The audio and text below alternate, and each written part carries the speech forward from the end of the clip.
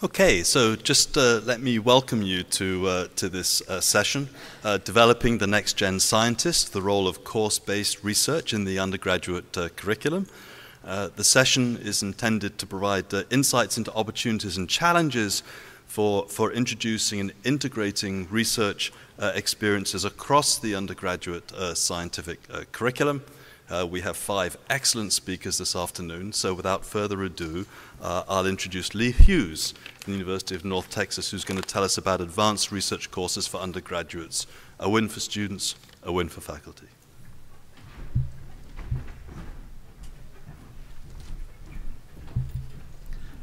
Good afternoon. So just as a quick overview of what I will plan to cover on this presentation, I'll talk just a little bit about cures. I'm hopeful that most of you already know what they are, but just a little brief introduction on those. And then I'll talk some about the student benefits, and then I'll focus mostly on benefits for faculty and why these are good things for us to be involved in. So CURES stands for Course-Based Undergraduate Research Experiences, and these offer students an opportunity to experience scientific inquiry and authentic research within a class setting. And just a few definitions to make sure we're all on the same page. So when we're talking about scientific inquiry, we're talking about studies of the natural world and activities that are going to propose explanations based on the evidence. And then when we talk about authentic research with students, we're looking at things that let them be doing the things that a real scientist is doing, right? So they're doing hypothesis formation, they're doing experimental design, data collection, analysis, all those things that we do culminating in publication or presentation. When we're doing this within the class setting, I always say that one of my goals when I do this with students is it's real science. The students don't know the answer, and neither do I. We're doing this real experimentation, looking for a real exploration and data analysis to try to figure out what the answers might be to that study. And so I think that's incredibly important, that it's not something where we're kind of sneaking behind them saying, oh, well, we know the answer, but you don't, right? They really are exploring and they are discovering. So I want to just get a quick raise of hands. If you've used authentic inquiry in your classes or inquiry-based activities, could you just give me a raise of hands? Awesome, awesome, very good. So a lot of you have already done that, so that's really wonderful. So the first thing is, what do students gain out of this, and what's in it for them? How do they win in this context? And we know that these sorts of experiences are much more engaging when they're working on a research setting, and that's going to help boost retention. It's going to boost their interest and keep them engaged in science. It also gives them experience in the process of science. So they're doing what a scientist does in that setting, as well as learning skills. They're learning the technical skills necessary to do the kind of work that they're doing. And I'm not going to spend a lot of time on this point because there's a tremendous amount of scientific literature showing the benefits for undergraduate research. If you're not familiar with that literature, there are a couple of really good places to start. You can the society has the Journal of Biology and Microbiology Education. I think I said that backwards. Microbiology and Biology Education, which has a lot of reports. There's the current issue of the CBE Life Sciences Journal has a number of reports showing some recent studies about research experiences for undergraduates. So there's a lot of things out there that you can look at if you would like to know more about how students benefit. Now, that's research in general. Now, we also talk about specifically doing it in classes. There's a large growing number of CURES, courses that are giving these research experiences to students. And these give us a chance to take the classroom experience and connect it to real science, which is wonderful. But the other, I think, big advantage for CURES is that they are connecting more students to research. If I want to work with students in my laboratory, I'm going to be limited by space, by equipment, all kinds of things that are going to keep me from being able to take probably more than a handful a year into my research lab. If I do it in a class, I can do that to a much larger number of students at the same time, and it's saving me time of retraining them all individually as well. So there's a lot of advantages to putting them there, but mainly more of them are getting a chance to participate. And so that's one of the big advantages of doing it in the classroom setting versus the more traditional apprentice model. But what I want to focus more on is, what do we get out of it, right? I mean, why is this important? Not only because it's a good thing for students, it's a great reason to do it, but it usually takes a little more convincing that it's worth our time to do it and to spend that effort for our particular time frame when we've got so many different things we need to do as faculty members and so many different demands on our time. Another new course prep, trying to put all that together. What does that do for us? And so how can we use that to our best advantage so that we can benefit our students that way?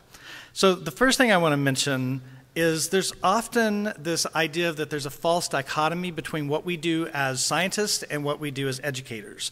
And many faculty, I think, feel that those are two totally separate things that they're doing in their jobs, and many of their graduate students feel the same way. And those are the people we're training, and they're coming up and they're learning the same thing, and they see either teaching is something that they might enjoy doing, but it's totally separate work from what they're doing in their laboratory, or they see it as an extra burden that's keeping them from the lab. So there's lots of different aspects, but they often see these as very separated. And I want to say I don't really think that's true, or doesn't need to be true, because there's things that we can do to incorporate not only our research into our teaching, where we take things we know as a researcher and bring that to students in our courses, which is very important, and then we also teach the same way we do our science by using evidence-based strategies and all of that, which is important. But we can also bring teaching into our research, and that's a little bit about what I want to talk about. So we can take our courses, and through course-based undergraduate research experiences, we can bring those students to our lab, essentially, in a way, bring them to our science. And some advantages of this right off the bat is, what is the thing you know best in the world, right? Your science. And so it gives you a chance to teach from what you know best. So you can take that information. You're also going to be the most passionate because you've chosen to build your career around this topic. And so that science that you're doing is going to help you get your passion to the students by bringing them into that science.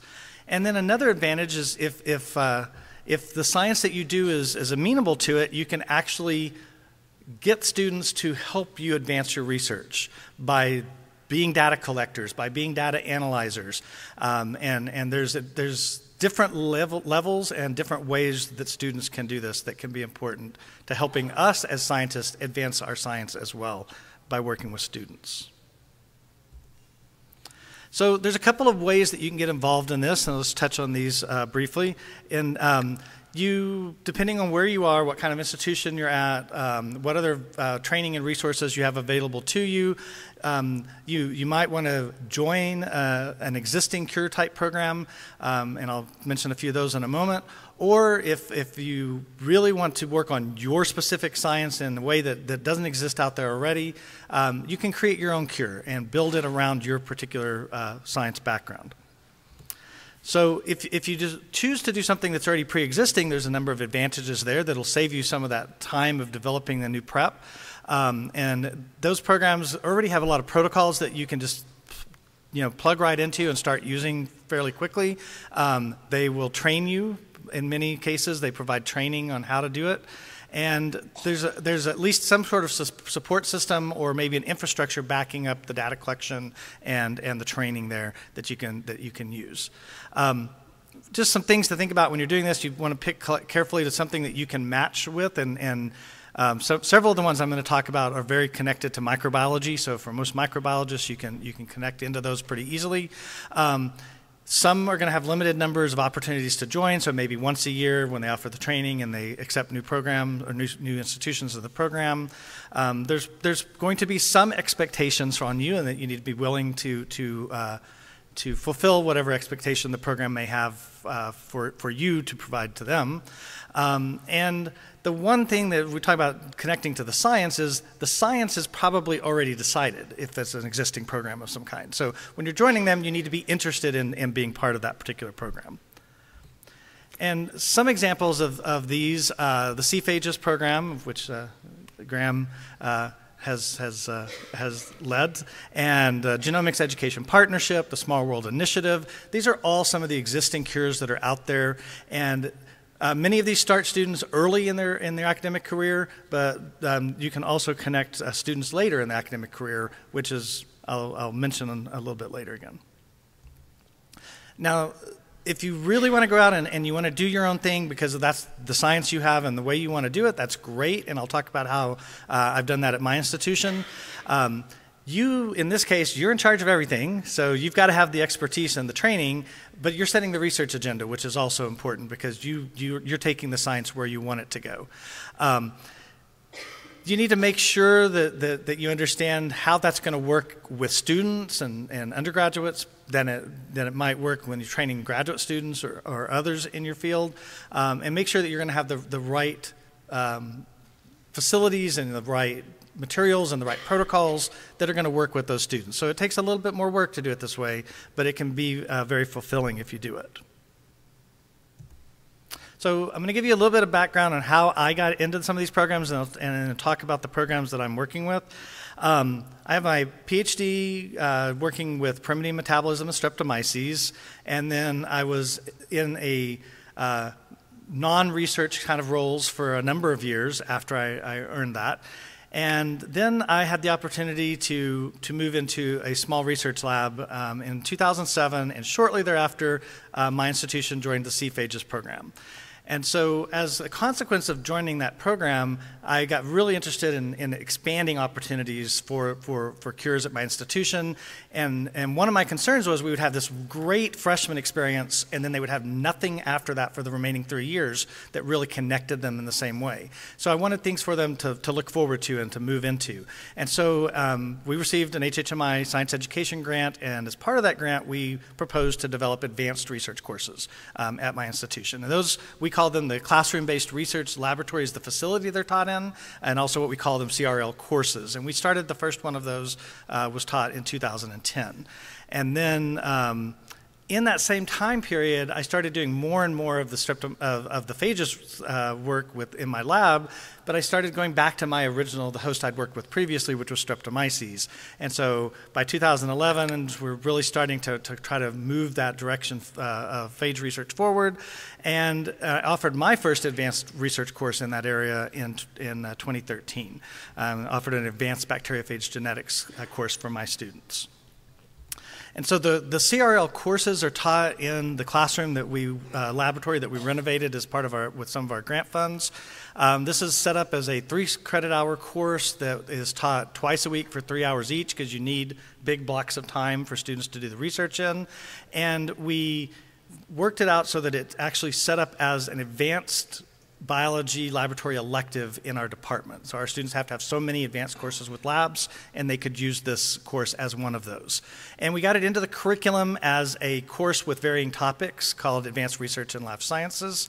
And I think that's really important if you're trying out these things and you have the opportunity to get them into your curriculum, because it makes it easier for students to register for them because they know how it's going to count in the degree. There's no fuzziness about, well, it's a special topic, something that nobody knows where it actually fits. And I think it's really important to tie that directly into the curriculum. And it also gives it some permanence that you want. And so we were able to do that with the Biology 3900 course. Now, I have a little asterisk at the top because this is a double win for us, because the students now have credit that goes towards their degree in an identifiable fashion. They know exactly where it's going to fit into their biology major. But this is a regular course in our teaching load. So it's counting as my teaching load when I teach it, and my other faculty member partners that do this. And so it's not one more extra thing that we're trying to do because we think it should be done. It's something that's part of our load as well. So I think that's important to note, because many times we get these things going, but it's always, our chair's happy to let us do it, but it's always extra. and it's not really part of your defined load. So I think that's good as well. So once we developed these courses, we have over time taught 5 different topics. The very first one we did was systems microbiology.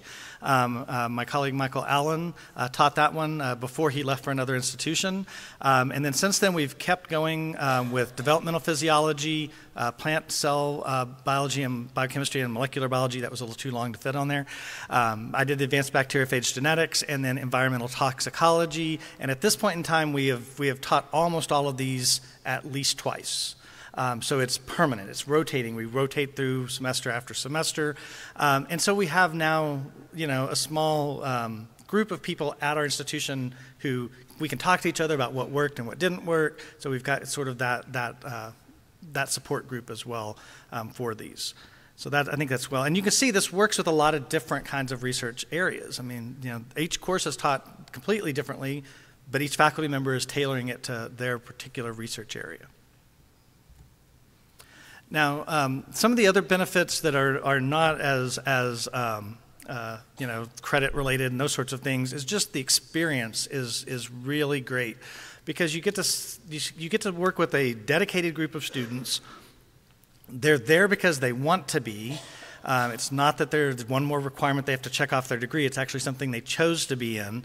And so you get this nice interaction. And actually, one of my colleagues has said it's the best teaching experience he's had in his career is this opportunity to work with these students.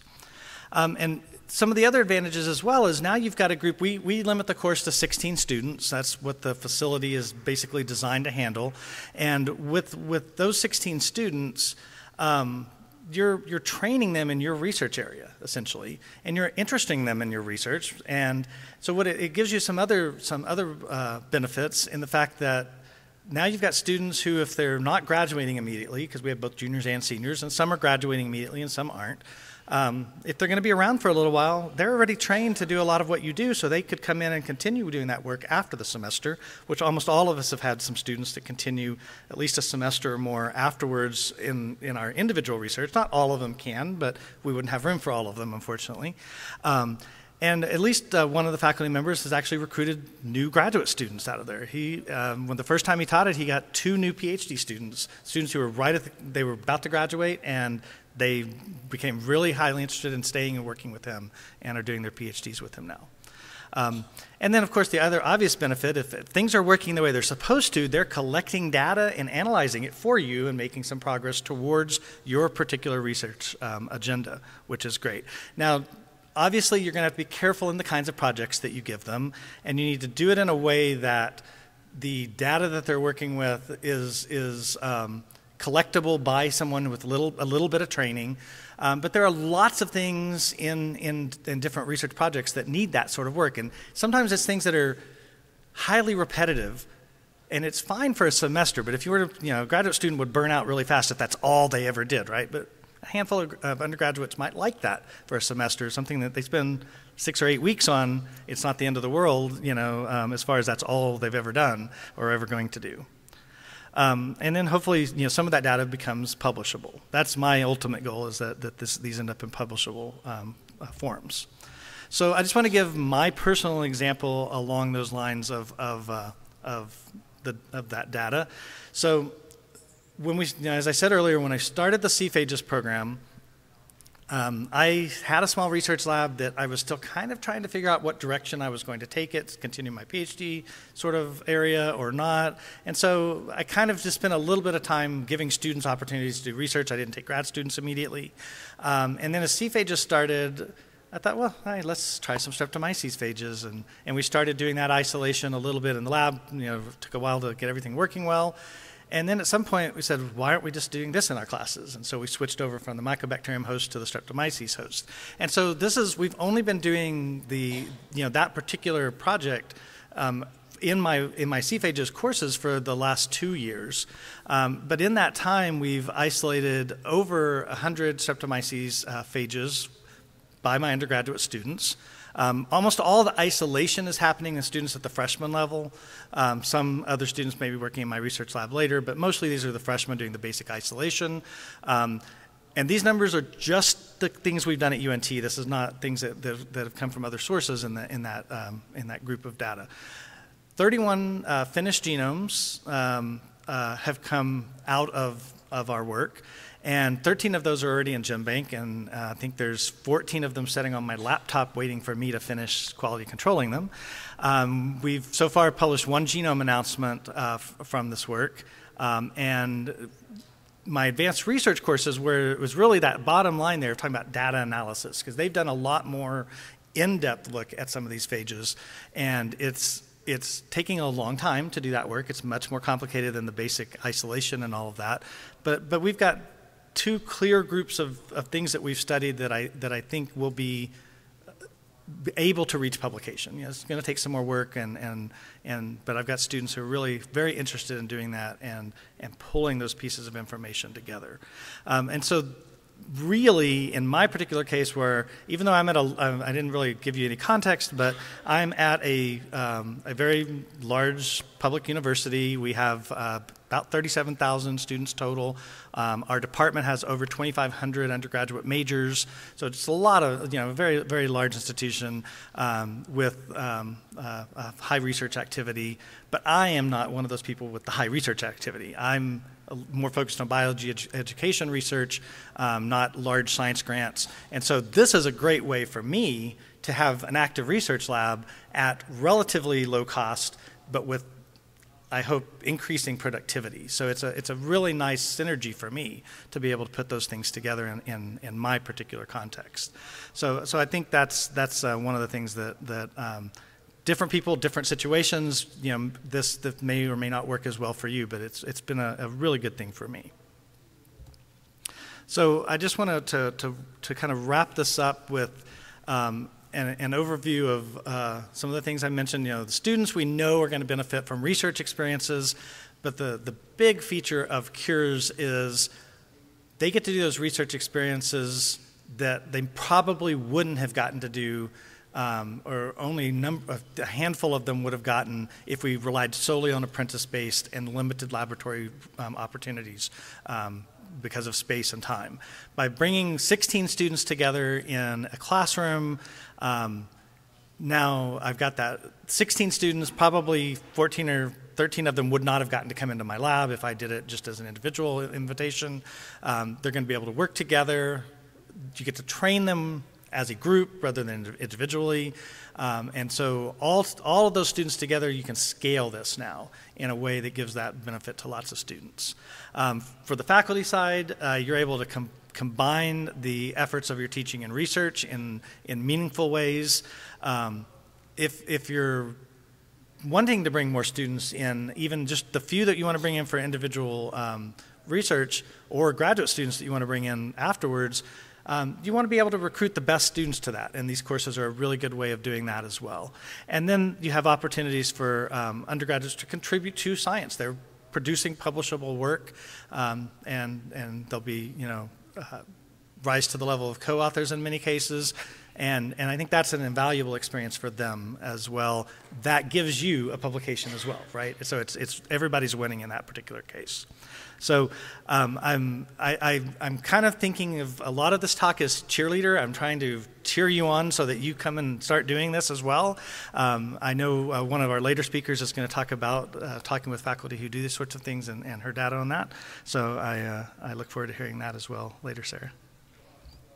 So just a quick acknowledgments of the people that helped do this. Obviously, the other instructors that teach these courses at UNT, Michael Allen's now at UNT Health Science Center, Kent Chapman, Ed Jalowski, and Aaron Roberts are the people currently teaching. Howard Hughes Science Education Grant helped fund our CRL course Space, which is where we also teach our CPhages students. And of course, CPhages for helping me get into Cures in the first place and giving me a sort of a model for doing my own versions of these. So that's everything I think I have, and open for any questions.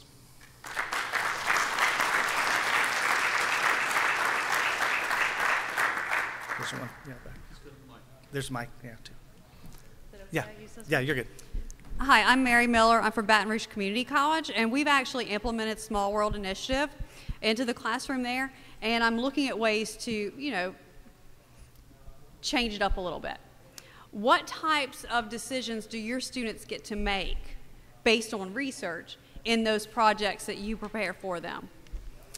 Well, I can tell you that from the standpoint of how you set it up and how you move it forward, we've tried a little of everything as we're trying to feel our way through. The first time I taught it, I will say it really turned into just an experimental design course where we spent the whole semester designing stuff and really never got anything done because of that. So I defined things a little narrower the second and third times I taught. And so we started with, here's the area we want to look at, and here's things that you could do, and we didn't really tell them how to do them. They had to do that research and look up, here's the kinds of experiments that prove, you know, this sort of evidence. And so it became less about how do you design the experiments, but which ones do you need to do? And here's within that area, and then how do you get it done, and then you do it. And that fits a little better in a one semester course than just, here, what do you want to do? And it was a little too broad early. So I've learned as I've gone along, but give them a focus area. Yeah, I'm a huge advocate for research in the classroom, and we're having the poster presentation tonight at 8 o'clock at the Trade Center. We've got 25 students presenting, so y'all stop by. You can get an idea of what the students do during these projects, because it's amazing what they can come away with. So. And I think you know, that's important to note that students, you think, oh, it's undergrads, right? But undergrads can produce amazing work when you give them the chance. Yeah. Thank you. Sure. And there was another question down here. So thank you. So my name is Li Jun from UMass Amherst. So I have two questions. One is more generic. You said we're interested in drawing the existing curves. Is there a public database we can search for which already developed? I know for CPhages, there's you can, if you go through HHMI and look up CPhages, there's, I think the new application just opened up for a year from now. Schools would start a year from now. Small World also has a website with the information on applying. I don't know much about applying for genomics education partnership, but. So the second question is more related with your own development for the CR class. So you said you have several faculties rotating the same sort of the course. Do you share the same lab, or each class have its own lab setting? I mean, I'm just curious to see how this rotation work. So we all use the same facility, the Classroom Research Lab. It's essentially set up for microbiology and molecular biology type experiments, the basic stuff you would have in a lab for that. So our developmental physiologist does take the students over to his own research lab in small groups for some of their experiments, and so does our toxicologist, but they use the same room for most of their meetings. So you don't teach at the same time? So no, they're all teaching. Right now we're just doing one of these a semester. We actually have time in the schedule. We could, I had some talks recently with another faculty member that we could add another one into the schedule. Can I just finish by asking, you said that the credit for taking the course counts towards their major. So is there some other requirement that it's replacing, or another lab, or some other requirement that it substitutes for? And is there a limit to how many they can take that will count towards the major? So what we do is our major has a couple of elective courses, advanced electives, and so it's fulfilling one of those elective requirements. As far as the 3,900 courses go, we only let them take one of them, partly because we want to spread it out to as many people, but that they can only take 3,900 once and use that in their actual degree plan. I have a couple questions too. How do you expedite the IRB process? We try to do undergrad. I teach in a medical lab science program, and trying to get that in one semester has just been a nightmare. Do you put them in under your own, or how do you do that? Well, so we don't have to get IRB because we're not studying the students in this case, but their students are just doing research in the lab. Yeah, for anything that's going to be outside that. And then the other thing, I guess that answers that you're only using. The students are my researchers. If we do anything, like for example, even testing like anaerobic plates, for example, with swab samples from from anything other than inanimate, we have to have IRB approval. Well, we're not collecting human samples in my research either, so, and none of the other researchers were either. So we're not ever studying anything that's human-derived or the students themselves. But IRB could be an issue in other research projects if that was something you wanted to study. Then the other thing is, we teach our labs all 1 on 10, which seems to be about the limit that we can do. So how do you have 16 with one faculty and get good experiences for the students? I have a TA also. So there's 2 of us there it's like at all 1 on times. 8. One of my graduate students, yeah. I think my time is all up. Thank you. Thank you very much, Bruce.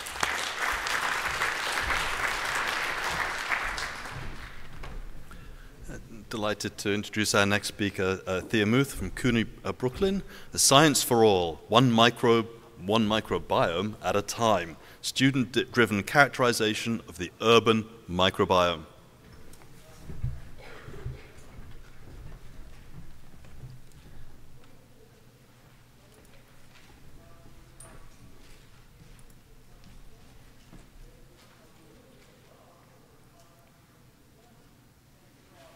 It's going to come.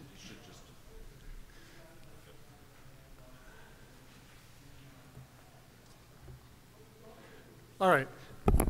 Thank you all for coming out this afternoon, and thank you, Graham, for organizing this session and inviting me to come and talk to you about the work that we've been doing to train the next generation scientists.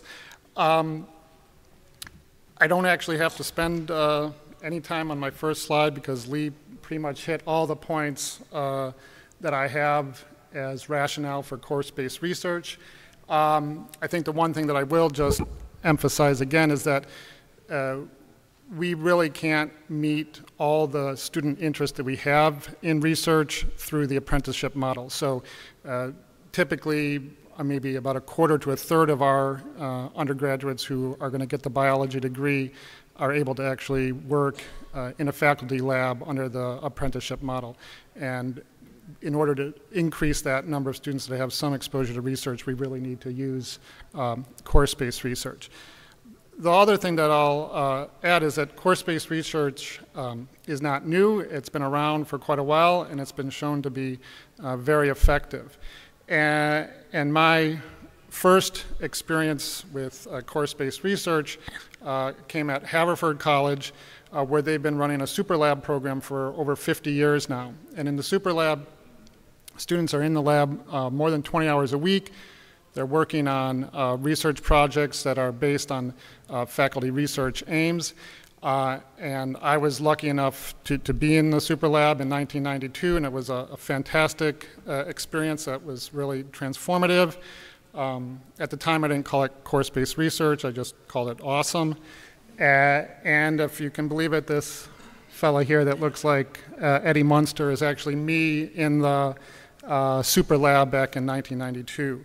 So this was, I knew that this type of work was possible when I arrived at Brooklyn College, and so I wanted to see if I could emulate that in some way.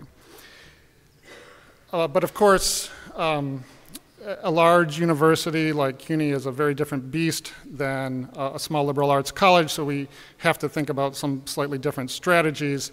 And the question that we faced was, how do we make this transition from the apprenticeship model to course-based research?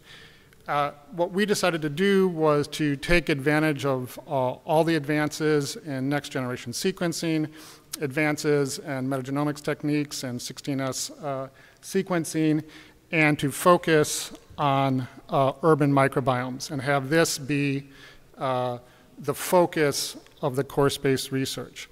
Now, this is actually like a fantastic time to be working with microbiomes. There's a lot of excitement. I just grabbed a few headlines that have been published in the last few months, and there is a lot of excitement in the community and efforts to kind of coordinate microbiome research. The one that I'll just kind of highlight is this announcement from the White House on the National Microbiome Initiative, and particularly looking at point 3, expanding the microbiome workforce. That's exactly what we're hoping to do with our microbiome projects, is get more students trained and into perhaps the microbiome workforce. Now,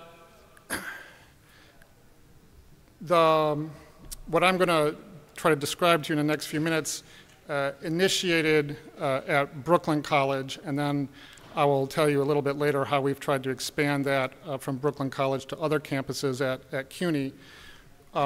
When we started, we developed what we called the authentic research experience in microbiology, and there's a couple components of that, but the main one is the urban microbiome research project, and that's what I'm going to focus on today.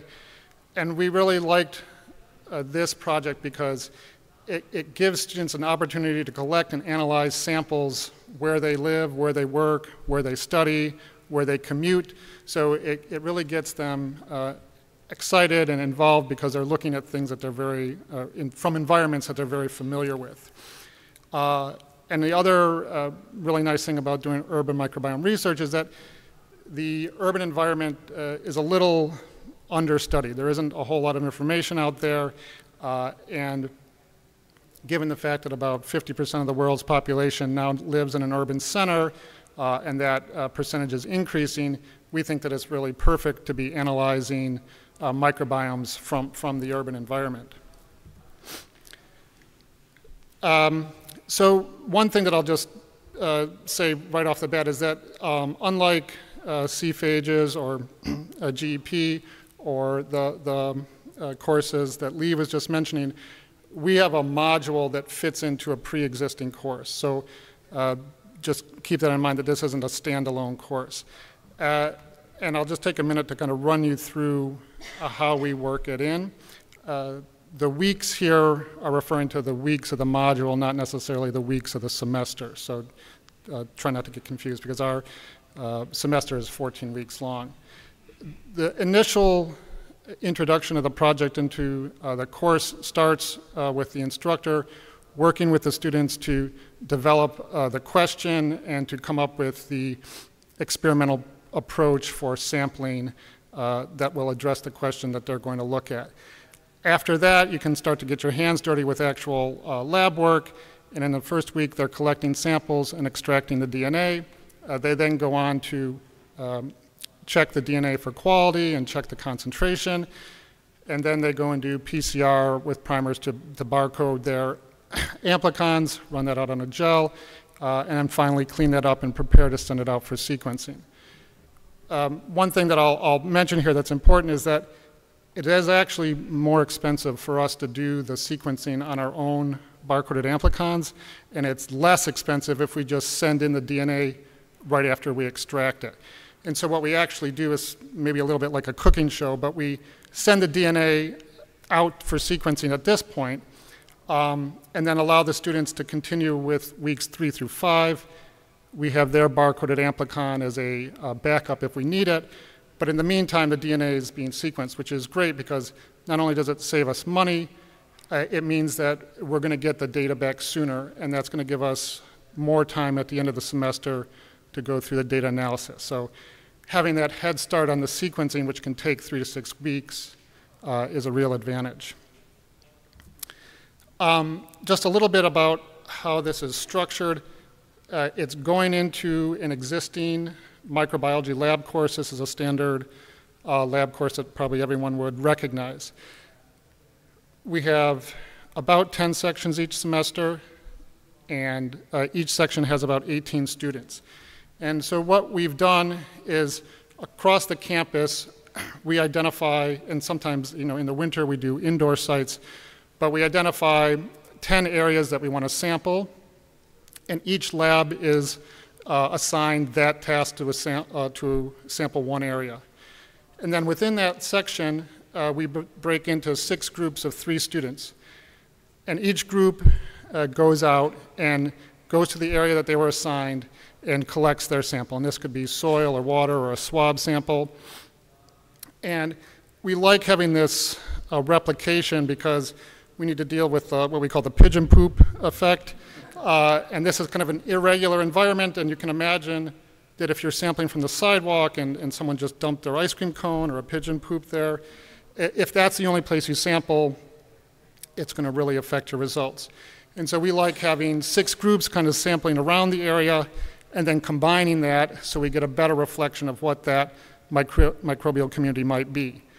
So Here, those groups will do this extraction and all the steps I just mentioned independently, and then they'll pool those 6 samples, and we send out 1 sample per section for sequencing. So that gives us better data and lower costs. Now, if we could afford it, we would sequence everything, but still this works out quite nicely. When the data comes back, those students from that 1 section can look at their data and kind of do a lot of data mining, but what they also can do is compare that data to the 9 other sections that we're also sampling.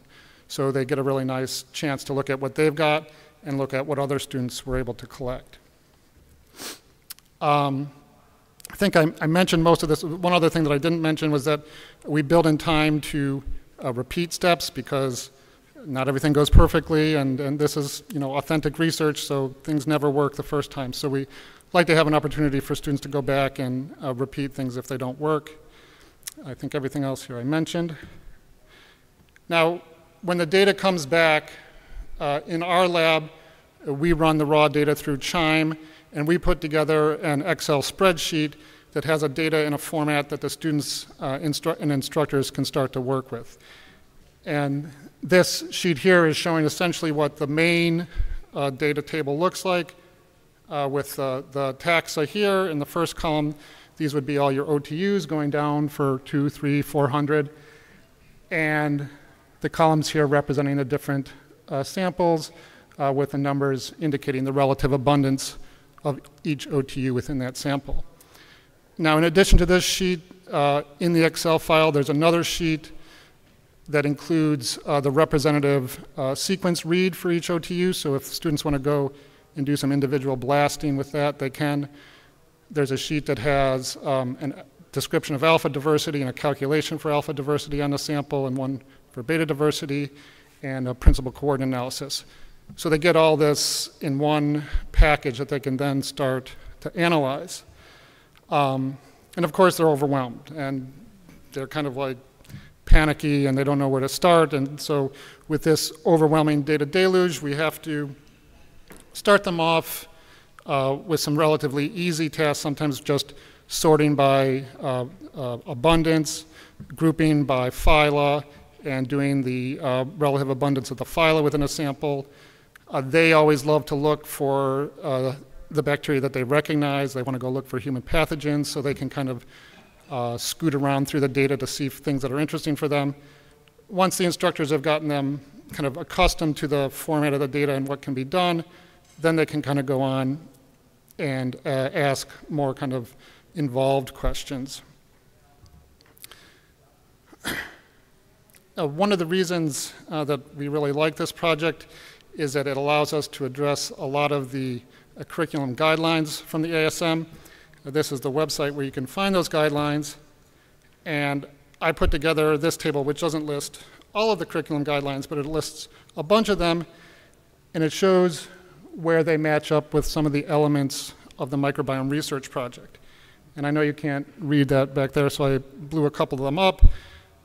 But for example, under microbial systems, you have microorganisms are ubiquitous and live in diverse and dynamic ecosystems. And that can be addressed during the project design, looking at the taxonomic diversity, or in more involved analysis of the data. If you look at one related to scientific thinking, which is demonstrated an ability to formulate hypotheses and to design experiments based on the scientific method, again, you can address that through the project design and through the microbiome data analysis. And I'm not going to go through all of these, obviously, but you can see that it really fits nicely into addressing a lot of the teaching objectives that you'd like to hit. And keep in mind that this is an intro micro lab, so we want to make sure that we're hitting all the things that students would be getting in other labs at other campuses. Now, I'll take a minute to try to explain how we've been trying to scale this project. For those of you that aren't familiar with the City University of New York, it's the largest urban public university in the country.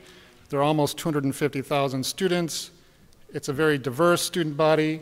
Also, About 58% of the students receive Pell Grants, 42% are first-generation college students, and 30% of the students work 20 hours a week or more.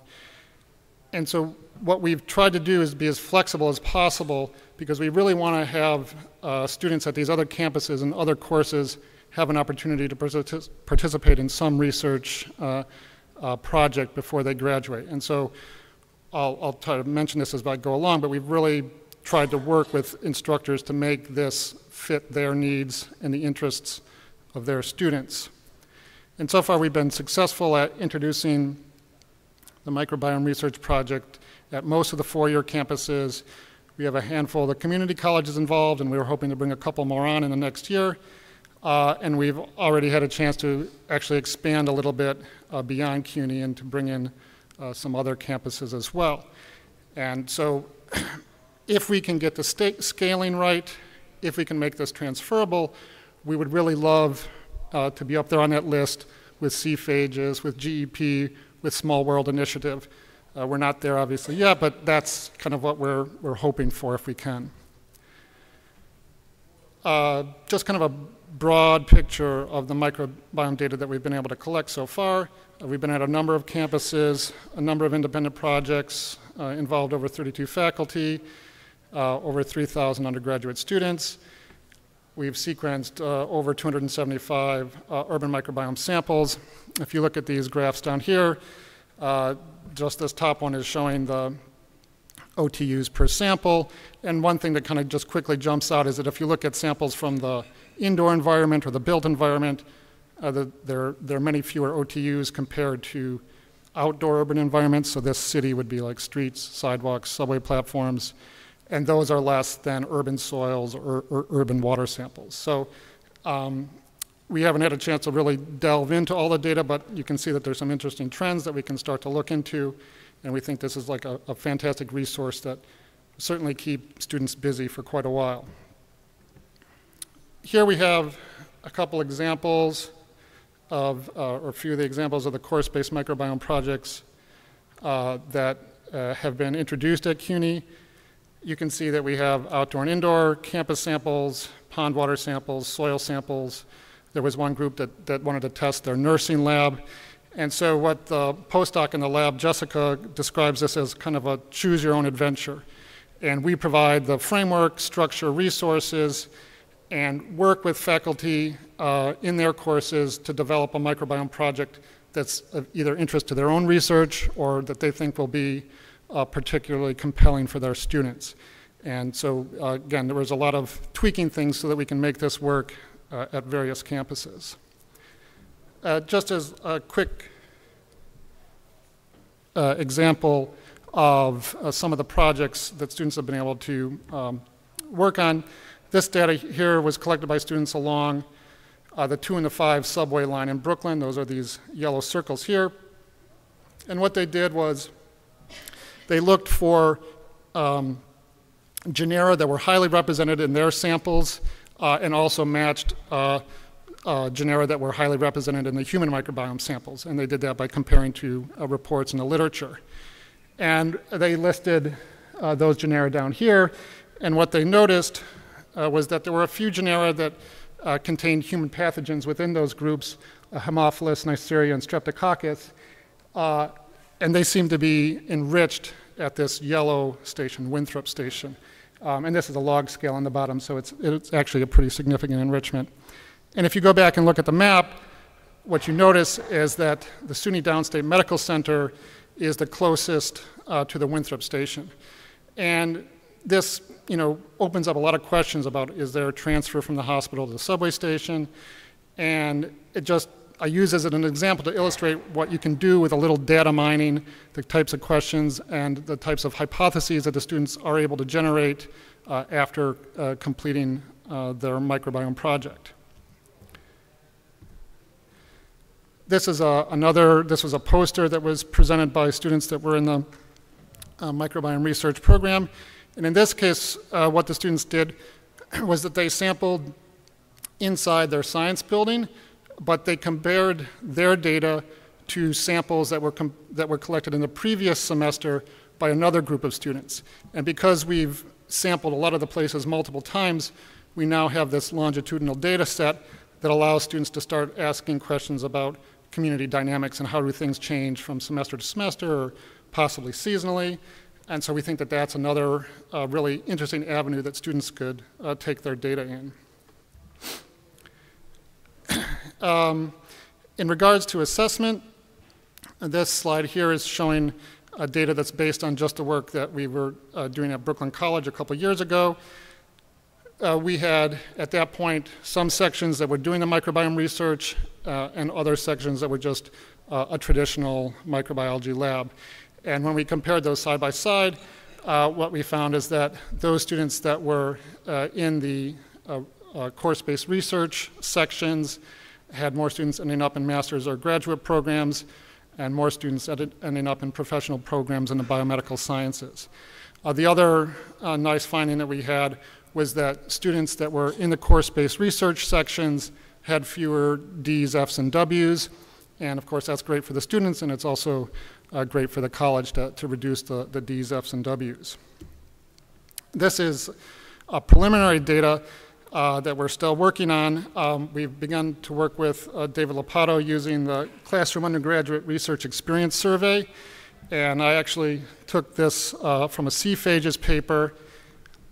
And I'm actually colorblind, so I can't tell which color is which, but I think CURE is gray. This is courses without course-based research.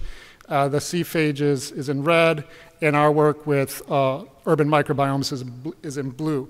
And if you look through in most of the cases, we're somewhere between courses without research and but not as high as CPhages.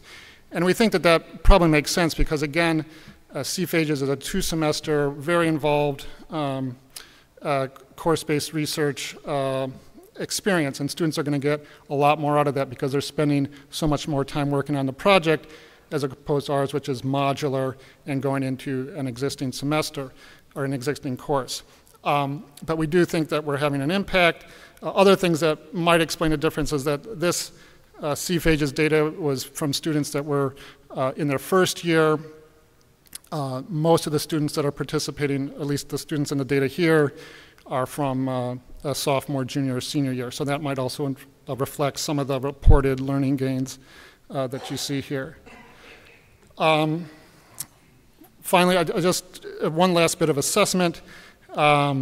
We did a student exit interview, and I'll just see if I can play this.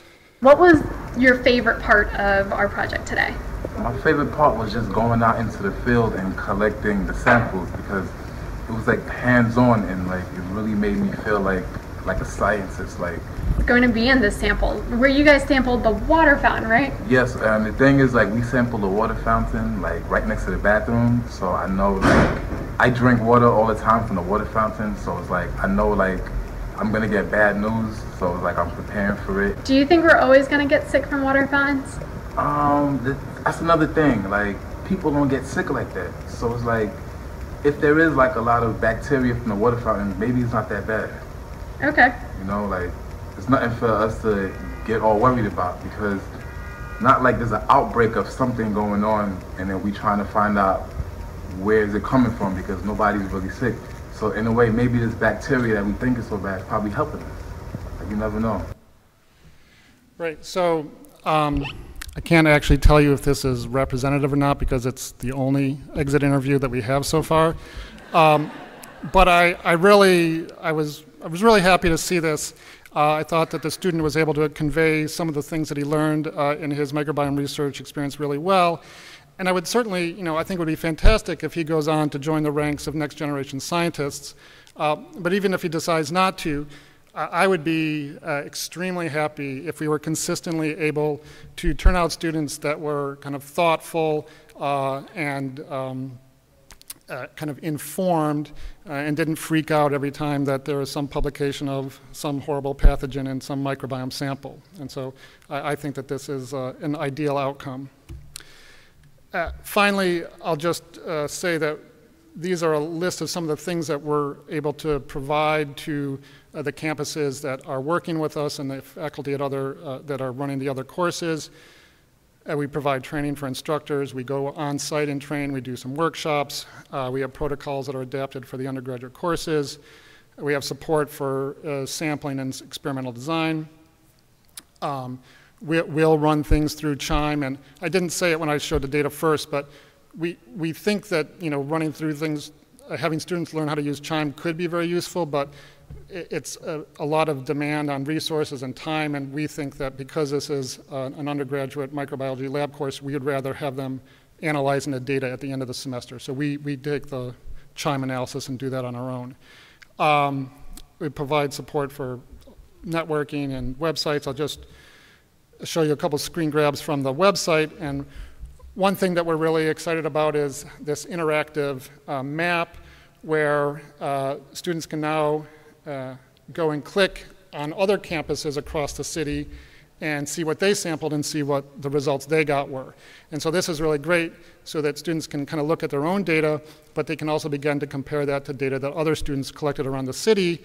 And as hopefully we expand to other campuses outside the city, they'll be able to look potentially at data across the country, which would really, really be cool. So we're very excited about continuing to develop this. So finally, I'll just thank Avram Kaplan, who's the co-PI with me on the NSF grant. He is the undergraduate dean for research at CUNY. He does a lot of the coordination and getting the campuses involved, dealing with IRBs. He's leading the assessment, and it's been a fantastic help as we work on this. And then a huge thanks to Jessica Joyner, who pretty much does everything. She does almost all the training. She does almost all the Chime analysis. You name it, she does it. She's been really fantastic. And thanks to the Computing Center at the College of Staten Island, we have Chime loaded on their servers. And thanks to David Lopato, who's beginning to work with us on the assessment. And finally, if you're interested, that you think that this might be something you want to work into one of your courses, send me an email. We're really excited about trying to work with other campuses, and maybe something will come of it. So thank you.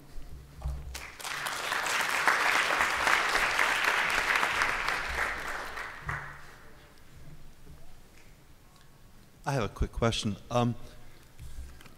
One could imagine that the way the sampling is done is, let's just say, not necessarily sort of hypothesis driven, but in the example with the hospital, it's hypothesis generating, and you could imagine designing a study to sample, for example, on other subway lines where you know where hospitals are, to specifically to test that. I just wondered if you were sort of set up to do that. Right. Well, that's exactly what we would like to do. And we would like to move beyond this kind of exploratory phase to have more of the questions be hypothesis driven. And now as we get this database together, all sorts of interesting questions come out of it. And so we're really encouraging faculty to kind of think in that direction. That's very nice. I'll piggyback on what Graham said. I was just thinking that this is prime for collaboration with statisticians, for like graduate student projects and in other places. So not just collaborating with schools to do the collection, data collection, but then analysis at a, PhD thesis. I could see that, like seeking those collaborations as well. It's more of a comment. I don't think that we've intentionally gone out to seek for those exact types of collaboration, but you're right. Those would definitely fit really well within the project. We have been working with some people that are strictly bioinformaticists. The person who does the mapping with us is a GIS person, so there is a lot of interdisciplinary work that's going on. Yeah. Can you use the microphone, please? So do you have your protocols up on the website? They're on the website, yeah. Okay, because I just came from a really good workshop on using 16S sequencing for active learning, and I just would like to see how yours compares with So we use the mobile power soil kit, so our protocol is essentially their protocol but adapted for kind of scaling up, and a lot of our samples come from swabs, so we're actually using the soil kit to isolate from swabs, so there's a few things on the front end that are a little bit different, but most of it's kind of about how do you do it, for a class of 18 students, and so that protocol's online, but if you have like specific questions, if you just email us, we can. And then you generate about 10 samples, pooled samples per semester. So I was just curious what your cost per sample was. It's about $70 per sample for the sequencing, and we're getting about 20,000 16S reads per sample, which isn't a whole lot, but for the analysis purposes, it's like way more than we can really deal with. We'd love to be doing, whole genome sequencing, but again, because of costs and because of computational limitations, it just doesn't make sense for us to try that at this point.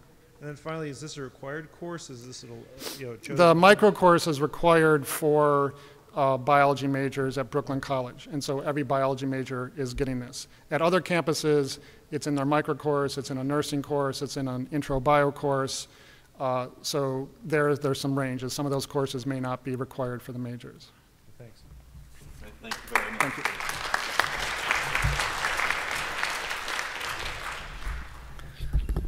Our next speaker is Jeffrey Newman from Lycoming, who's going to tell us about a framework for publishing novel bacterial species discovered in the undergraduate microbiology lab.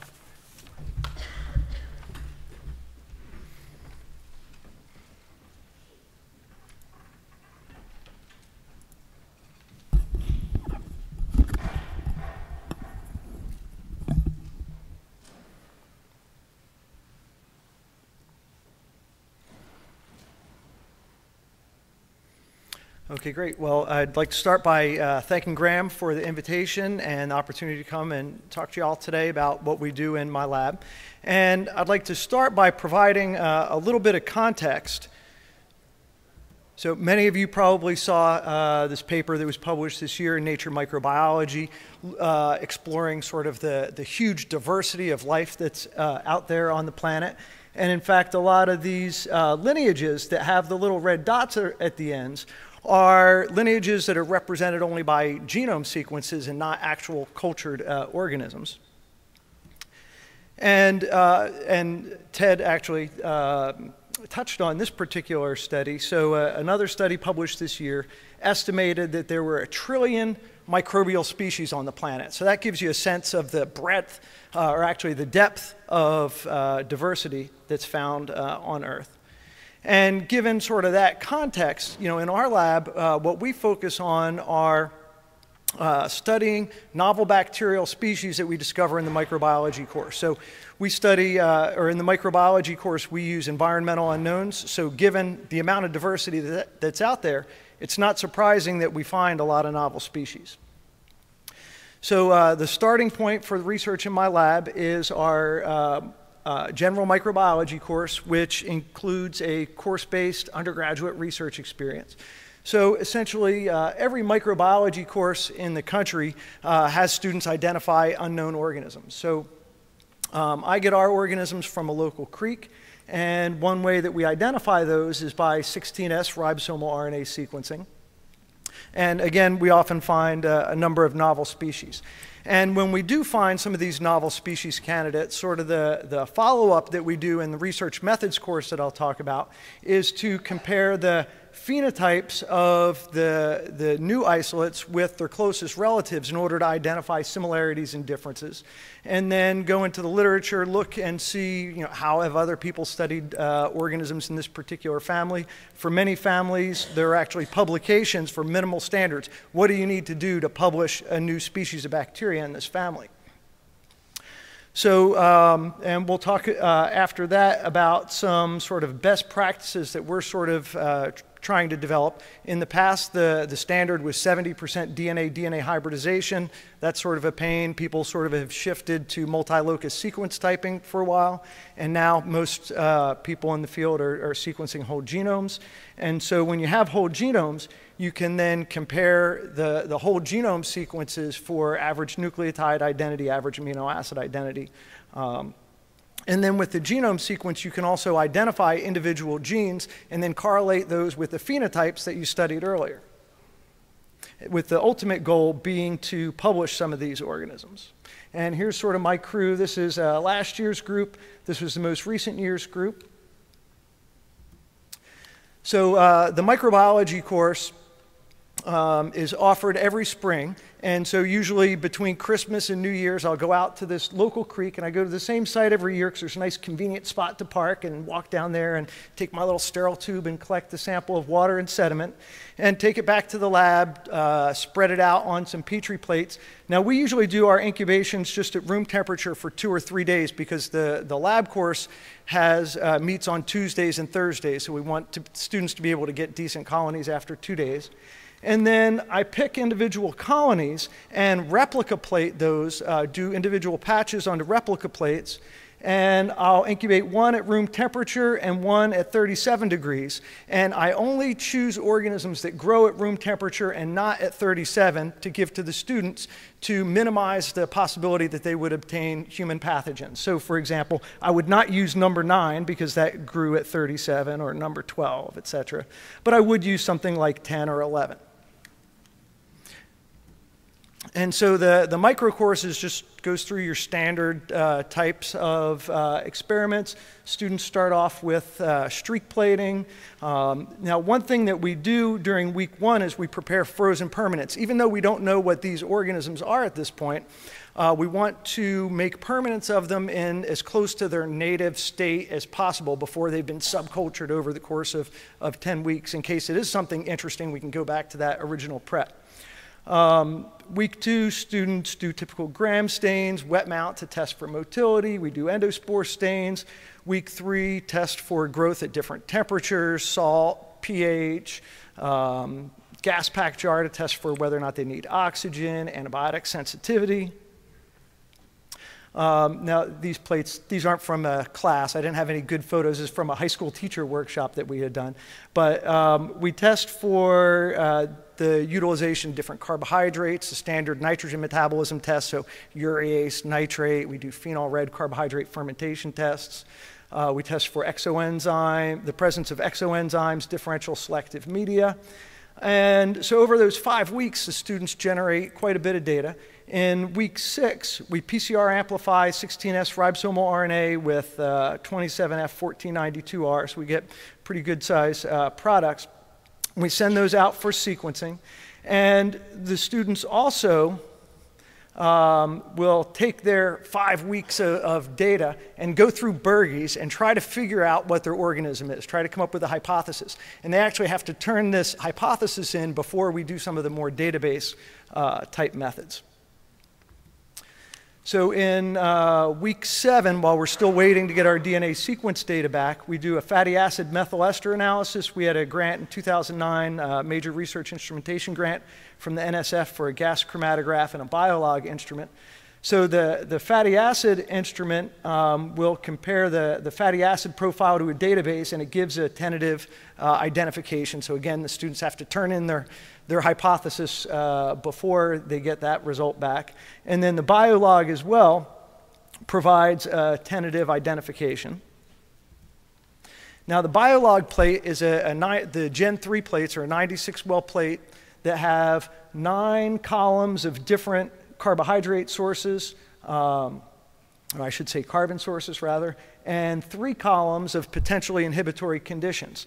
And the idea is you compare the growth with the different carbon sources to the negative control, you compare the growth with the different potentially inhibitory conditions to the positive control, and so then you can go through a match and say, okay, well, this organism uses starch, it uses maltose, it uses trehalose, it uses glucose, mannose, doesn't use lactose, which is right there.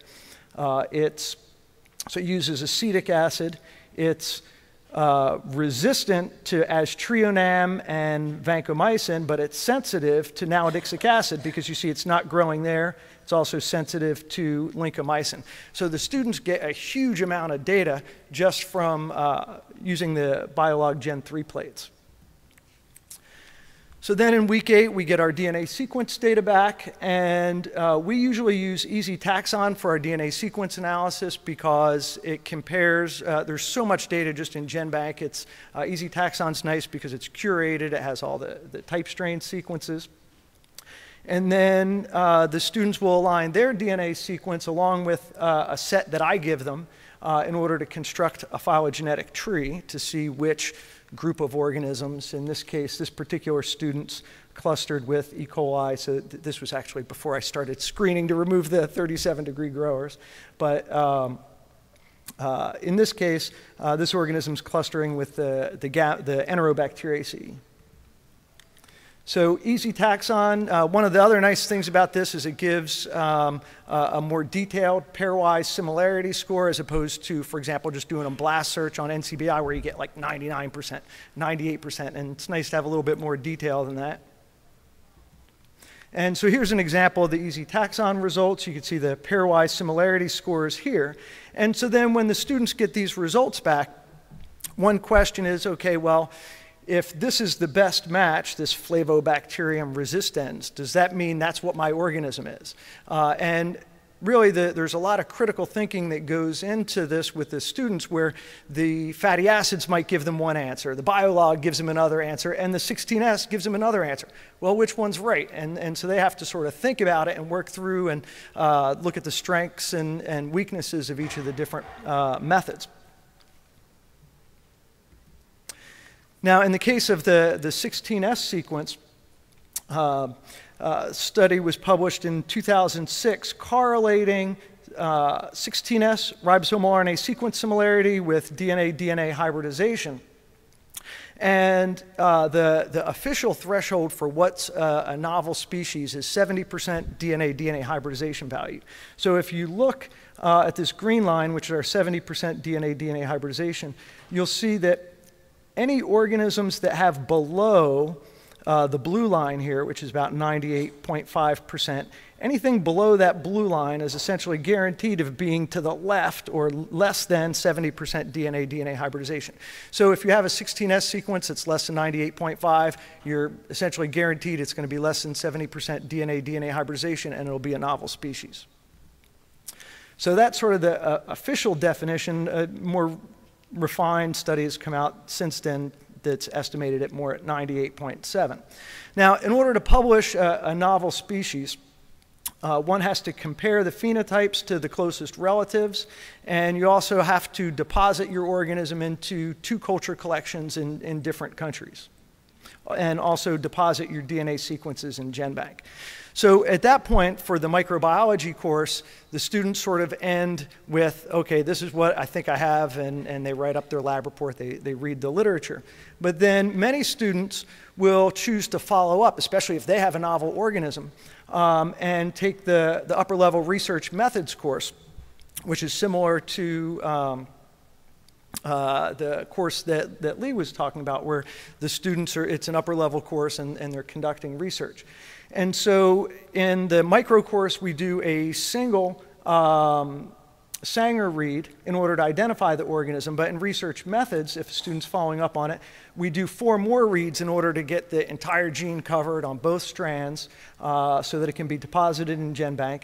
And then we reconstruct a phylogenetic tree to make sure that with the full sequence that it still looks like it's a novel organism. We redo the search against easy taxon.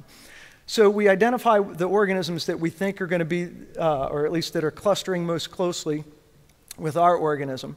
And then we'll get those from culture collections, and I'll say we don't get them from ATCC, which is way too expensive. The DSMZ, German culture collection, is much cheaper.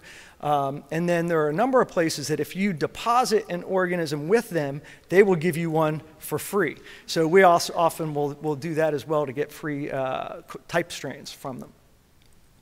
Let's see, so we get the culture, we get the type strains, and then we repeat everything we did in the microbiology in parallel with the reference strains and the potentially novel organism, with the goal of ultimately preparing a poster presenting at ASM. I have a number of students here every year, and then finally hopefully getting a paper published in the International Journal of Systematic and Evolutionary Microbiology. Well, I sort of skipped over the genomes. So the other thing that we also want to do is sequence the genomes for these organisms. So just before I get to the genome analysis, with the phenotypic comparison, so this is our novel organism. These are the 2 reference strains, and there's some clear differences in the percentages of the different fatty acids in these organisms. For the biolog Gen 3 plates, again, we'll run those in parallel to identify similarities and differences. So for example, let's see, I'm trying to find a good one off the top of my head here. Well, actually, over here is a few good ones. So the novel organism is able to use formic acid, whereas the other two don't. The reference strains both use acetic acid, but our novel one doesn't. Our novel organism is sensitive. It's inhibited by aztreonam, whereas the other two are not. These other two organisms use acetoacetate, whereas our novel one doesn't. So we can go through and identify similarities and differences with the biolog Gen 3 plates. We will often, especially if they're pigmented, extract the pigments, separate those by HPLC. And I'll show you another one later where we can see the different types of pigments. This is a carotenoid, which you can tell by sort of the shoulder peak. But we can separate out the different pigments in order to identify those. So that's a lot of the phenotypic testing. But in order to publish a strain, one thing you need to do is to demonstrate genomic uniqueness in some way. And historically, it's been done via DNA-DNA hybridization, and then multi-locus sequence typing, and finally genomes. So many of you have probably seen this graph before showing the decreasing cost of whole genome sequencing over time. And we got involved with this. Well, originally, I met Malcolm Campbell back in 2000 from Davidson College and was involved in the Genome Consortium for Active Teaching. At that time, we were using microarrays. Malcolm was able to provide access to microarrays. We incorporated this into a number of courses. And then as next generation sequencing began to become less expensive, a group of us sort of split off and formed a new group, GCAT Sequence, to bring next generation sequencing to the undergraduate curriculum. We were part of the initial pilot study and were able to get 3 of our organisms' genomes sequenced. And since then, Juniata has really been the leader in GCAT-seq. Actually, just last week they had a workshop at Juniata, and they've had funding from HHMI and NSF for a lot of these projects.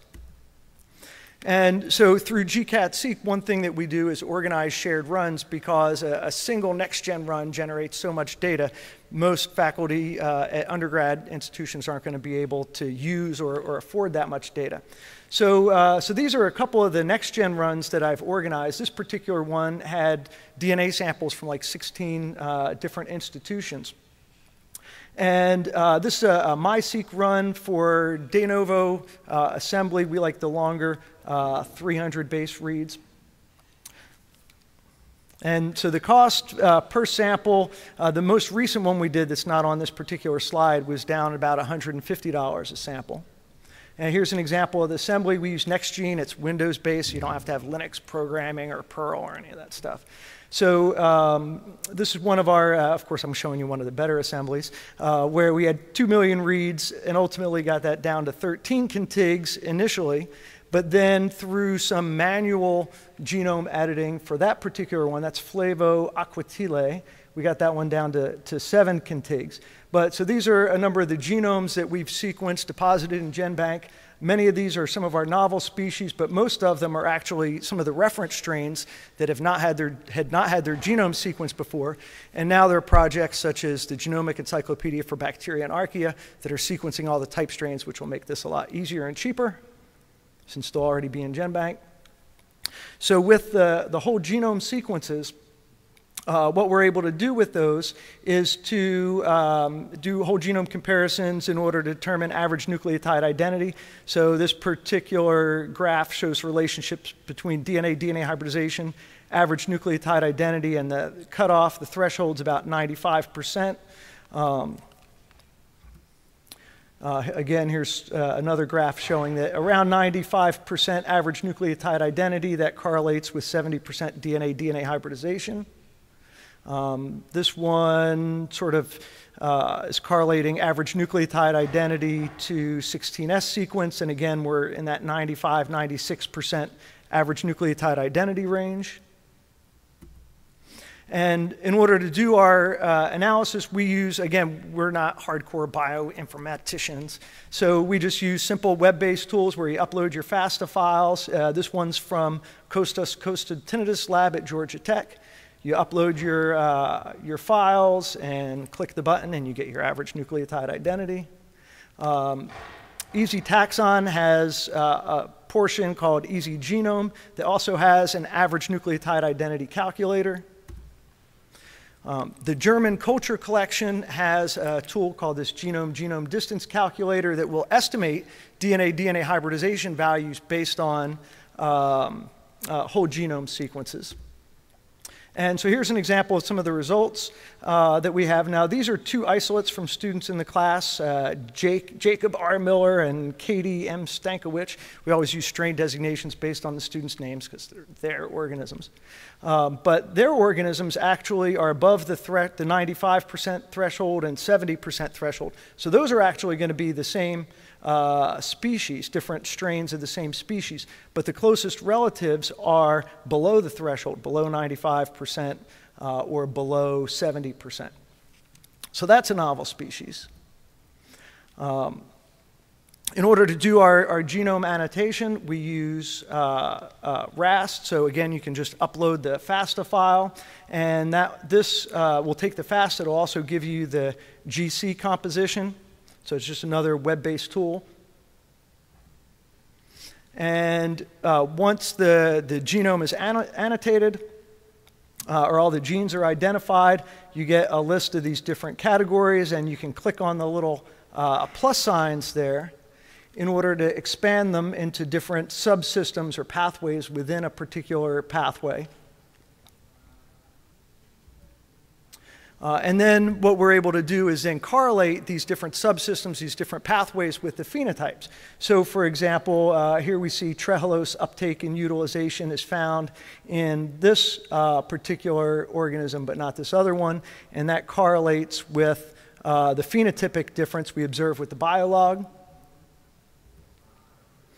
Okay, RAST also has a sequence-based comparison tool where you can take multiple genomes and compare them to each other. So here's an example of the output of that where each organism is essentially a separate cluster of columns there. And you can take that table and look at it in more detail. So if you mouse over individual genes, like here we found this is an operon involved in carotenoid biosynthesis. So if you mouse over this, we've got lycopene cyclase.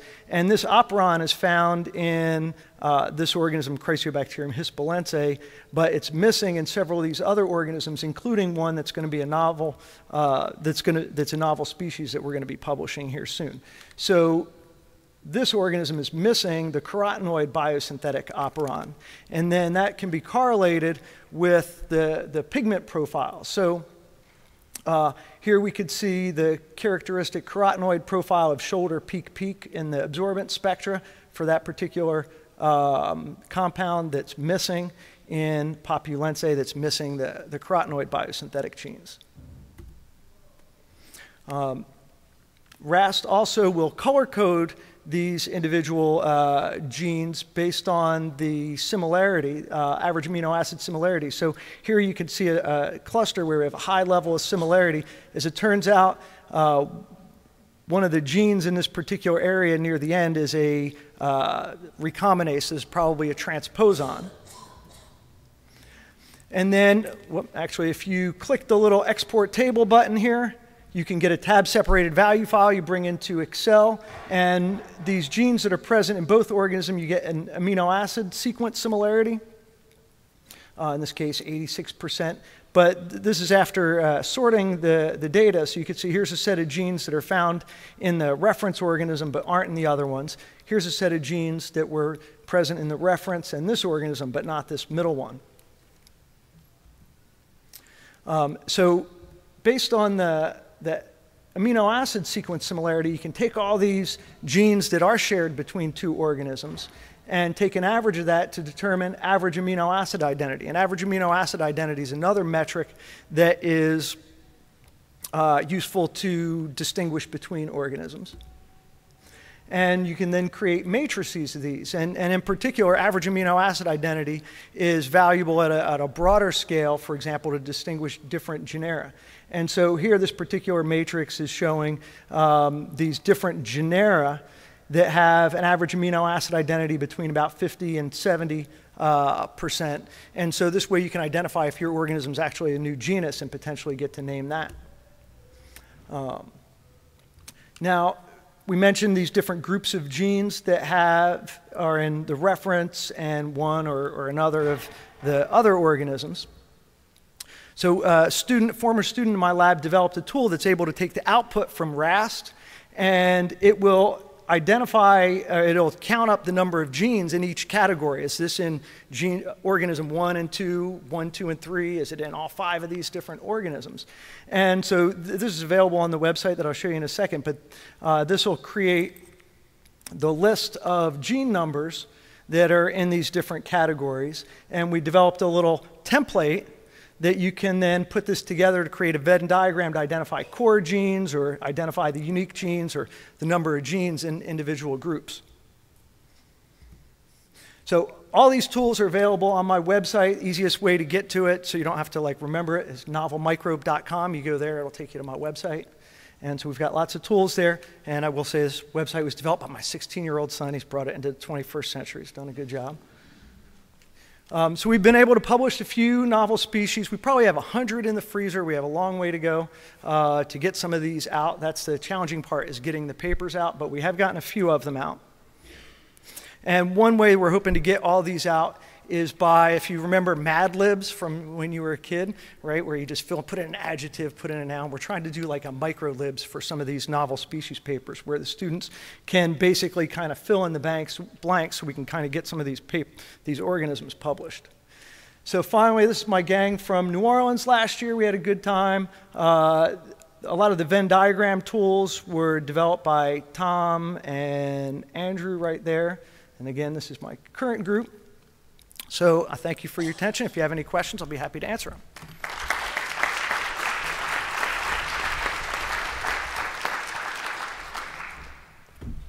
Hello there. I currently teach microbiology at a community college. 4/5 of my sections are pre-nursing, as is typical at most community colleges, but I've recently been tasked with reworking the curriculum for the majors microbiology course. We're actually facing transferability issues because the curriculum has become too biotech. That is to say, it is not fulfilling the traditional it's strayed from the purview of what is considered microbiology. I was really excited to see the beginning of your presentation because it followed a very traditional microbiology approach while bringing modern techniques in, and so I kind of have an eye to doing something like this as incorporated into the second half of a survey course in general microbiology. And wanted to know, first off, if your slideshow is available, and second, if you can recommend any resources. Well, it's not available yet, but it will be soon once I get it up on the website, since I just finished it probably a couple hours ago. But anyway, now the resource, Easy Taxon is a great website. I mean, all my protocols, all my course protocols are up on my website, so you can use those if you have questions. You could email me. But yeah, all our protocols that we have are now up on the website. Okay, thank you very much. Sure. Can I just ask you? I think you gave I think I heard you say that the sequencing costs should be around $150. And that's for whole genomes. For whole genomes. The whole genome is about $150 now. There's a whole lot of other stuff going on, right? And I just wondered if you had a sense of what the overall, overall cost with the other analyses. Yeah. In the microbiology course itself, the PCR and sequencing for a single Sanger read, we've had it for $2.50 through Beckman Coulter, but now they were bought by GeneWiz. Now it's going to be more expensive. So, but that between the PCR and sequencing, that's probably about maybe $5 a sample. The Biolog Gen 3 plates are $10 if you include the blood agar, the inoculating fluid, the plate. Oh, thanks. That was my other question. Yeah, the biologs are about $10 a piece. $10? Yes. just one last quick one. But we only do the genome sequencing for the novel ones. So obviously, the students don't sequence but in a few years, I bet one of the first things they're going to do is sequence their genomes. I just had a quick biolog question. I actually used that machine as well, and I saw that you compared the 3 strains. Did you just set that up, that little sort of heat map thing, manually, or was there some way you could do that where you compare? Just export the data into Excel and then use Excel's conditional formatting tool. Thanks. Thank you very much.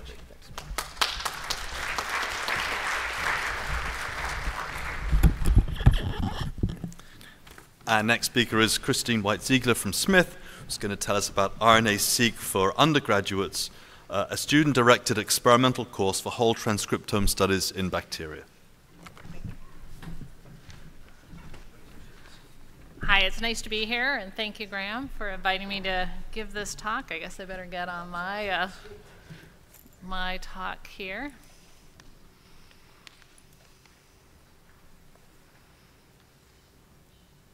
All right, so as we're waiting for this to come up, I'm really going to tell you about a 300-level course. So again, we're hearing our recurring theme here for undergraduates using RNA-seq. So I hope I can convince you that RNA-seq is a potential thing that undergraduates can do. And I also, for people who maybe are at other larger institutions, I wanted to emphasize here, and I'll talk about this a little bit more, it was really successful because I partnered with our core facility in terms of doing the teaching of this course.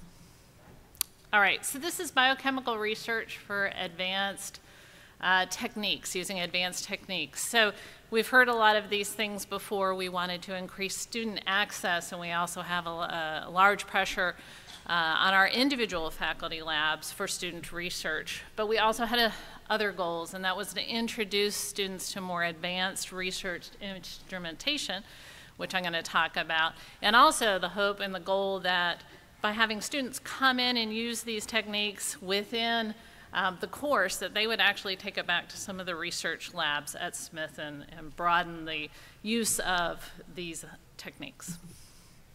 All right, so in this course, we were trying to do from start to finish in the semester, trying to cover 3 different areas in this transcriptomic experiment, doing both, starting with that microbiology and the molecular biology, moving into biostatistics to look at our data set, and then looking into bioinformatics to really understand then what did that gene list mean and how did that represent bacterial physiology. All right, so I said I wanted to talk about this briefly, the fact that I partnered in this class with Luann Bierwert. You'll hear me call her Louie because that's how she goes by. She's our instrumentation and techniques instructor. So Smith is a small liberal arts college, but we decided, we made a purposeful choice to create centers at Smith. We have several of these centers in the sciences. And so in these centers is really basically a research lab that's devoted specifically to all of our instrumentation. And then with each of these centers, we have a half-time to a full-time person who works in them. And we call them the instrumentation and techniques instructors. I worked with Louis, who's the ITI for our Center for Molecular Biology. So there are things that you would be used to thinking of core facilities at larger institutions as doing equipment maintenance, one-on-one training, and certain services. And so that's part of what our centers do. We do in-house, we do capillary sequencing, and we also got a MySeq through our HHMI grant.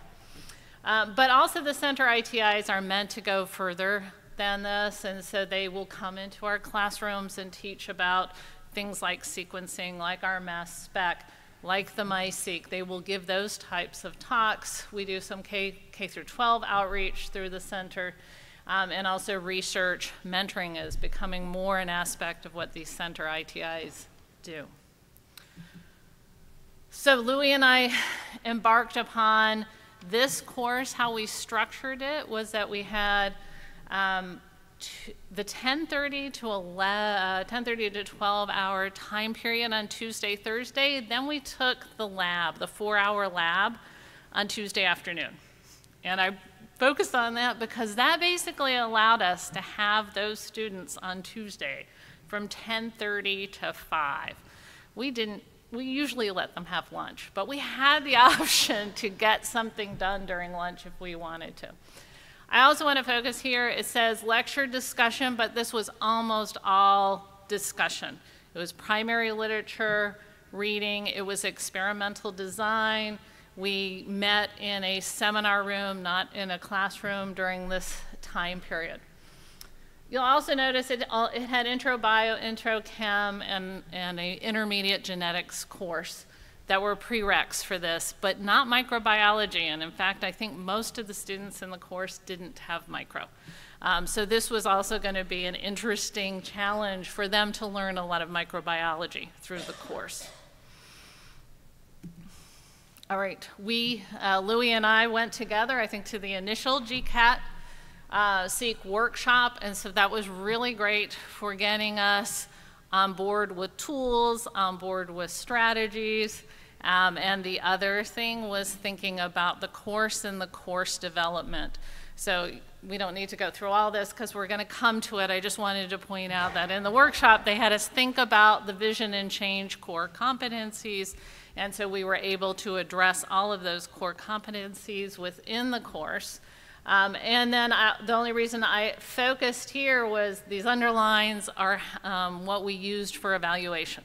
So the lab notebook was a big component, poster at a campus research symposium, and then following up with a draft manuscript that was written on their project. So all of this coupled with their participation in the course were how we evaluated it. All right, so here's the layout a little bit. We're going to keep getting a little bit more deeper as I go through. During the first half of the course was the experimental design.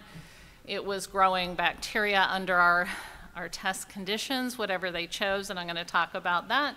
And then isolating the RNA. At that point, the students went into doing the ribosomal RNA depletion, reverse transcription to create their library. And then at that point, they were doing the sequencing. So again, because we had a MySeq on campus, the students were actually able, they were required to help put the samples together, get them ready, and they were literally able to work with Louis to put it on the MySeq. And then at that point, they had base space accounts. They were actually able to look at the data that came out as the MySeq was doing its work. After that, and we'll talk a little bit more, we went into the biostatistics. How do we normalize these data sets? How do we find statistically significant genes? And then we moved into the bioinformatics part of it. What type of genes did we see? Were they enriched? Were differentially expressed transcripts enriched in pathways from transcription factors and so forth? So how to get the students going on this to initiate their projects. So this did build a bit from my own research work. So we started with introducing microbes that they could use to approach their questions. We did limit that. We read journal articles to familiarize the students with the microbes they could work with and with the RNA-seq technique so that they understood this. And then we had class members propose experimental questions that they would like to do and pitch those to the class. So to sort of lay the foundation for how they could design their own project, I actually had them read a microarray paper that a couple that my laboratory had done previously. And what we were thinking about was how do environmental cues, microbes respond to different cues in their environment. And so the work that I had done in my lab was on temperature, but they could see from this that there are a number of different environmental cues and that these can impact gene expression and think about the ideas about how this might impact their physiology and their adaptation. We gave them a choice of 3 different strains of E. coli that they could work with: a commensal strain, a uropathogenic strain, and an enteropathogenic strain. And these, again, are strains that I work with in my research. I think relating to someone's question before, we have an institutional biosafety committee that had okayed work with this, and so I had a protocol. So that was one of the first things these students learned in my lab, was going through the protocol and how to work with these microbes. We had a hard time trying to figure out how we were going to do this, meaning we wanted each student pair to do a comparison between a test versus a control condition that they wanted to look at. And we thought about the option of number 1, doing novel pilot studies, let each group do whatever they wanted, but we realized with having that type of strategy, then we would not have biological replicates, and we wouldn't have a way to really test statistical significance.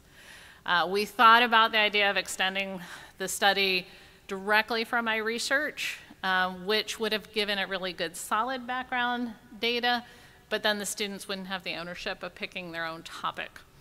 And so the third idea was, how do we try to convince them that if we could minimize the number of questions in the class, that we could come up with, we'd both be able to have biological replicates and statistical significance.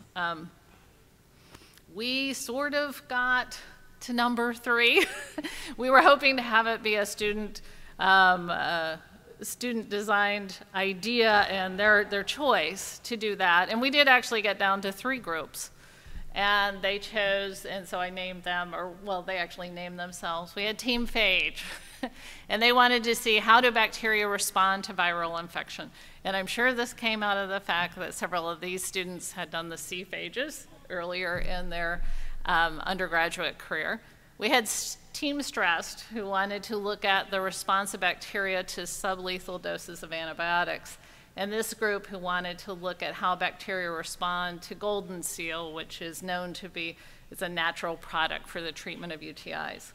This part went amazingly well to me. These students were all from the students spending maybe a week of their free time looking in the literature that they came up with these ideas. But that meant that we had to tell them, okay, that's a great idea, but go back.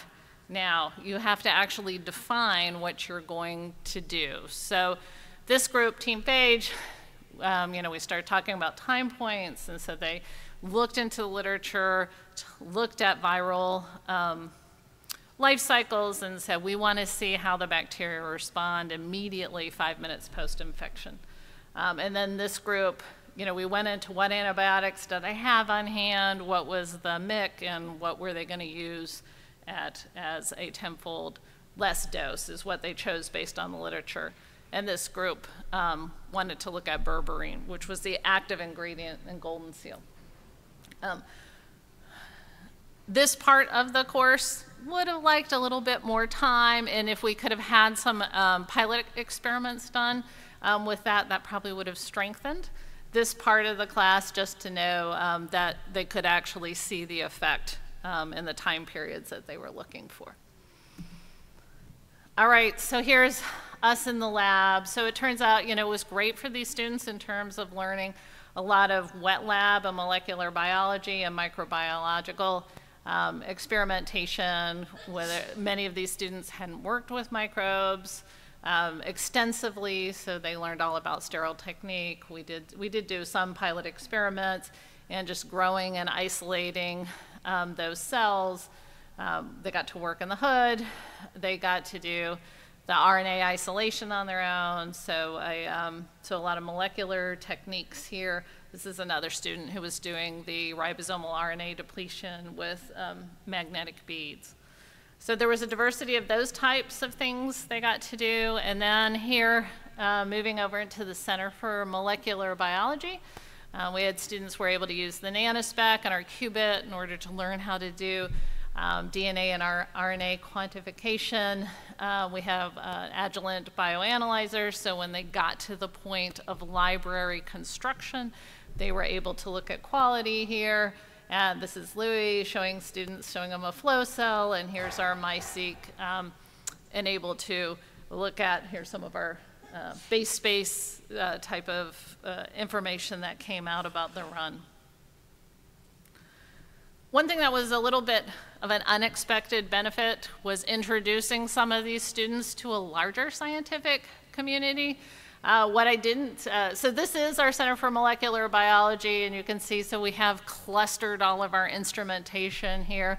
And whether it's a class or whether it's during the summer now, students are coming in to use different instrumentation. It's a way in which you get some community created.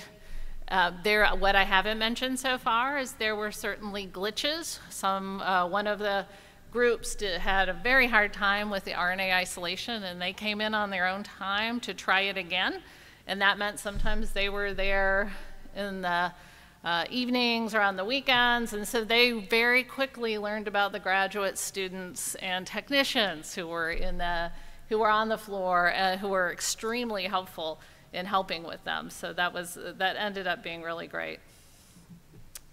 All right, so at about mid-semester, we were able to get data sets from our MySeq. We did 2 different runs on the MySeq and had actually the quality of the data was great. Not every group had 3 sets of biological replicates, but they had at least 2. So at that point, we had the raw reads and had to go into the biostatistics portion of that. I am a big fan of Rockhopper. This software is specifically meant to do RNA-seq for bacterial transcriptomes. So it's a very approachable software for undergraduates. For people like me, it's very approachable. And so in this, it pops out from you. It will take in your FASTA raw reads, and what it will give you back is an Excel table that will give you both raw reads and normalized data. It will give you p-values and q-values.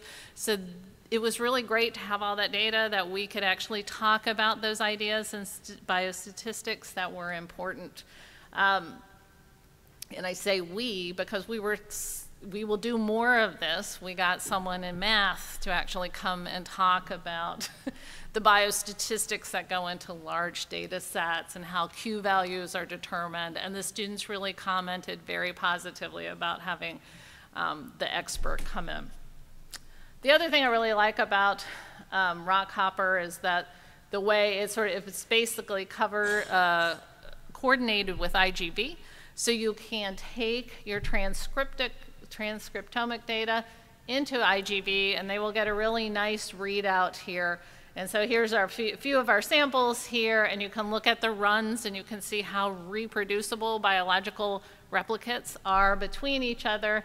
And then the green, the ups and downs you see here are pointing out differentially expressed genes, so you can sort of scan and look for that. There's also operon prediction in this software as well. But, right, at that point, they all had groups of differentially expressed genes. And so what did that actually mean was sort of the next part of what we did in the course. So we took a number of different online sources for information and created a database there and utilized these individually as well. So from the E. coli Genome Project, I think this is pretty much archived data, but they have some really good lists of gene lists with gene names, locus tags, functions, which we also combined with data that we got from EcoPsych.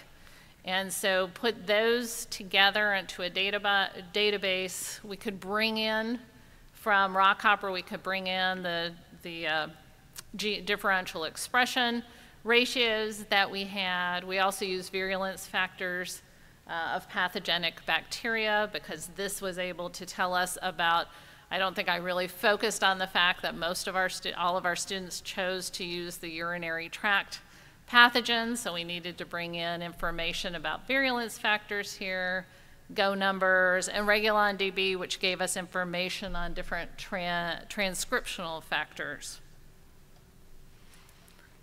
So EcoCyte turned out to be an extremely valuable research source for us because if you haven't used EcoCyte has really nice curation here. So for these students who didn't know a lot of microbiology, didn't know bacterial physiology, if a gene came up as being differentially expressed, they could go here and at least start to get a brief introduction to what that gene encoded and what the protein did. It also has a number of different other pieces of information like operon structure, regulators that control the operon are all there at EcoCyte. EcoCyte also has a set of pathway tools, and I actually went out to Stanford to SRI, who runs EcoCyte, and took one of their tutorials there. And so they have different tools within EcoCyte in which what you're seeing here is a cellular overview. So students could take their transcriptomic data and paint it over the metabolic diagrams. And so you can sort of see here, right, our glycolysis and respiration pathway. There tended to be more genes that were differentially expressed in those pathways. So you can both visualize this data, but you can also do enrichments. You can do Go enrichments on the site as well. They also have the same type of thing for transcription factors, in which you can look at a transcription factor. This case, this is actually a sigma factor, and then you can see it's RPOS, and you can look at and see all the genes that are controlled by that transcription factor. So you have sort of top-level transcription factors and subsequent direct and indirect genes that are regulated by it. So the students were introduced to all these tools. We probably spent 2 to 3 weeks where we sat then in a computer lab with us there and available where they could put together their stories. And here's an example just of one of the posters that came out where they were looking at subinhibitory concentration of antibiotics and what happened with exposure to that. And so they were able to put together things in which they could see, you know, things like PPGPP being impacted in this. You know, this is sort of more an overall overview, nucleotide synthesis, amino acid degradation. They came out with a nice model to do that. So they presented those posters in a scientific poster session there on campus, and then we culminated at the end of the semester in doing a draft manuscript. And so the poster was a group effort, but then each student did their own manuscript from the data. All right, so I'll start with how students suggested we improve the course, because we ended up with 11 students in this course. We need to do more assessment here, but this was our first time through, and these were the types of things that they said. They said that the number of goals of the course was really quite ambitious. I would probably agree with that, but I was actually really proud at how well they had done in doing all of those. They felt like they wanted a little bit more time for the analysis and to put together their posters, and suggested maybe that this would be better as a year-long course. They suggested considering narrowing the number of questions to ask. So that was sort of nice, because they told us that that's what we should do next time, which was sort of our gut instinct, and so now they've mandated it. And increasing the guest lectures, which I would do. We mentioned that we had a biostatistician come in. We also had someone come in from computer science, and I think we would like to increase that exposure in the course. But what they liked, they really commented on liking learning the research process. I really like this. I really enjoyed working on such a complicated project. That's really nice to hear from a student. They enjoyed learning a lot of new techniques. Many of these students hadn't seen these in any other course. They mentioned again the guest lectures, And then also, we had several students who mentioned to us that they had just gone on job interviews, whether for full-time jobs or for summer research internships. So this ended up being a great thing to talk about in their interview to do that. So they felt like they had really had a valuable experience in terms of that aspect of their career. So this is a course we'll be teaching again next spring. And so we hope to take some of the comments that we've had and improve it in ways that the students suggested. But I would have to say we really enjoyed teaching the class, and that is, I think, half of it, right? You have just such enthusiasm. When you love the class, it really comes across to the students. So with that said, I just need to thank all the different people who were involved. Louis, who co-taught the course with me, and the other staff and graduate students who helped serendipitously in the course, guest lecturers. I had 2 students in my lab who had actually done and piloted and gone through a whole RNA-seq, so they were very helpful to us knowing we could do this, and our curricular resources, funding, as always, and the first members of the class. Thank you.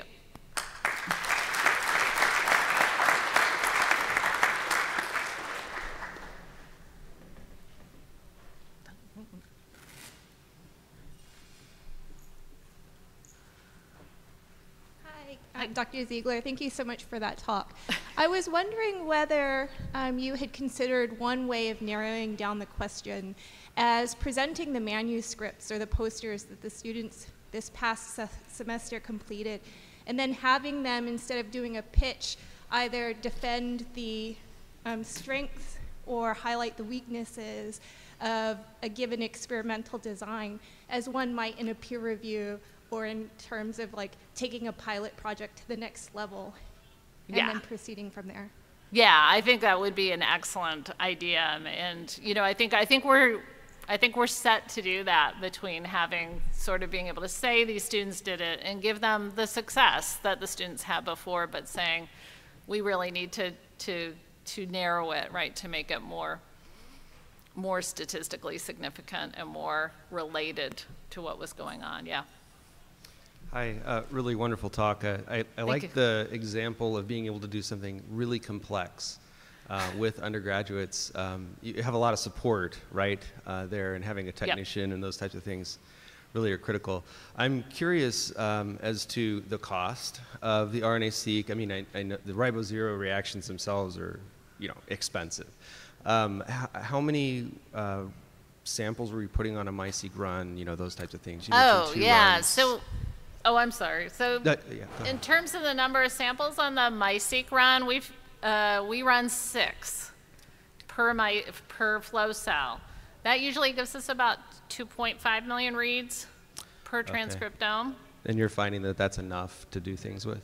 Yeah, we went from the literature. Yeah, we do. We've done enough RNA-seq now to know it's representative, but there's someone who's done a really nice study showing that whether you're at 2.5 to 10 million, you get it's about the same. You get about the same. Yeah. All right. Thanks. But it is, just to answer your other question, it is a costly course to run that we hope will come down, you know, over time with more people doing RNA-seq and next-gen sequencing. Right. I was impressed with your students' comments. They're things that I see too when I do complex things, and it just, to see them get excited about that, it's just really awesome. So. Yeah.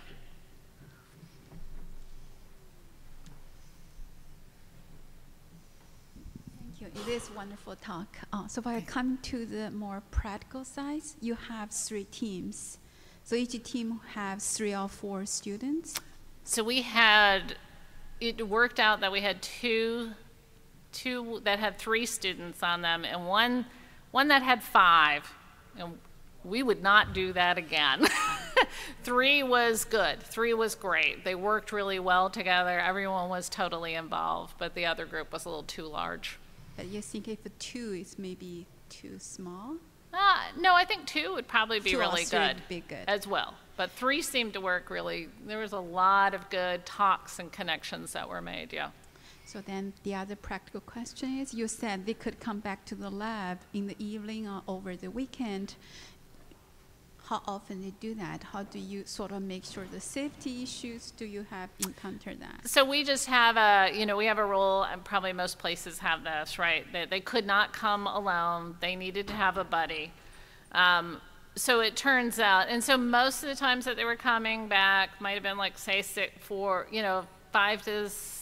to 8 at night, or sometimes on the weekends, and there's always people there.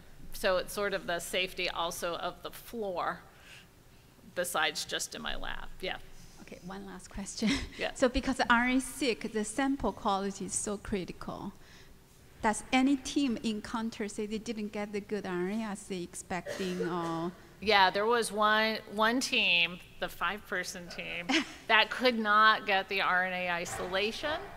They had a really hard time with that. So I did substitute and gave them some RNA at some point, and then they were able to take the RNA and do the depletion successfully from there on. Good, thank you. So that's a good point, to have some safety nets.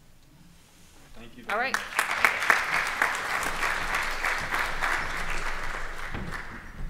Right, last but not least is Sarah Brownell from Arizona State, who's going to tell us about faculty perspectives on course-based undergraduate research experiences.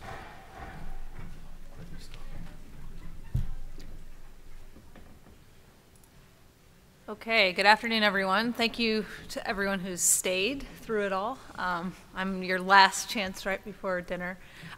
So today, what I'd like to do, and I think it was kind of fun the way the session ended up, that you heard a lot of little projects at single institutions, and what I'm going to do is actually take a step back and present more of an overview of some of my research that I've done looking at national study of faculty who teach course-based undergraduate research experiences. So kind of my overview for my talk is I want to talk a bit about exactly what course-based undergraduate research experiences are. We've heard a lot about that today, but I wanted to specifically articulate why certain aspects of these courses represent kind of really novel pedagogical innovations for faculty, and Lee already touched on this a little bit, and so I'm going to kind of extend what he talked about. Go into faculty benefits and challenges to teaching a cure, based on a national study that I've conducted, and then end with talking about some tension points that are potentially emerging between faculty and students in a cure. So we've heard a lot about the positives, but I wanted to kind of offer some caveats and some things that we should be mindful of. So cures.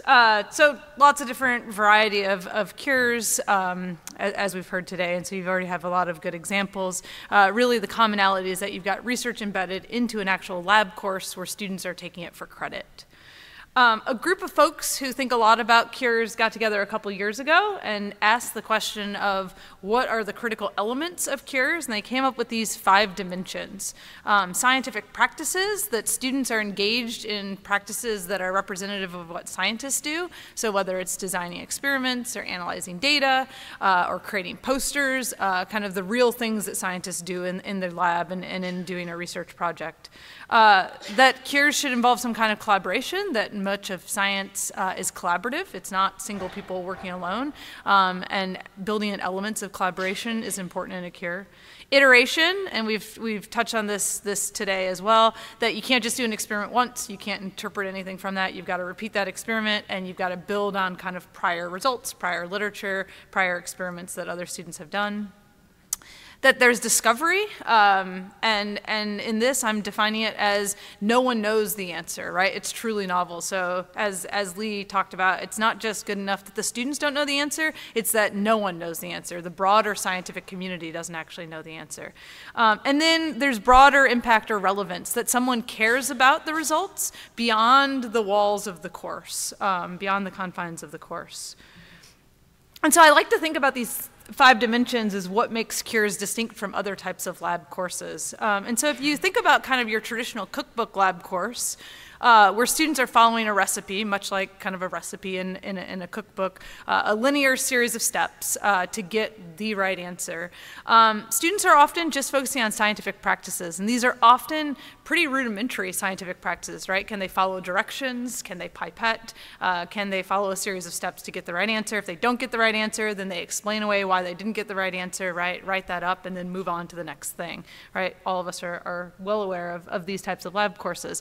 And so the problem here is that they're not really engaged in a lot of scientific practices.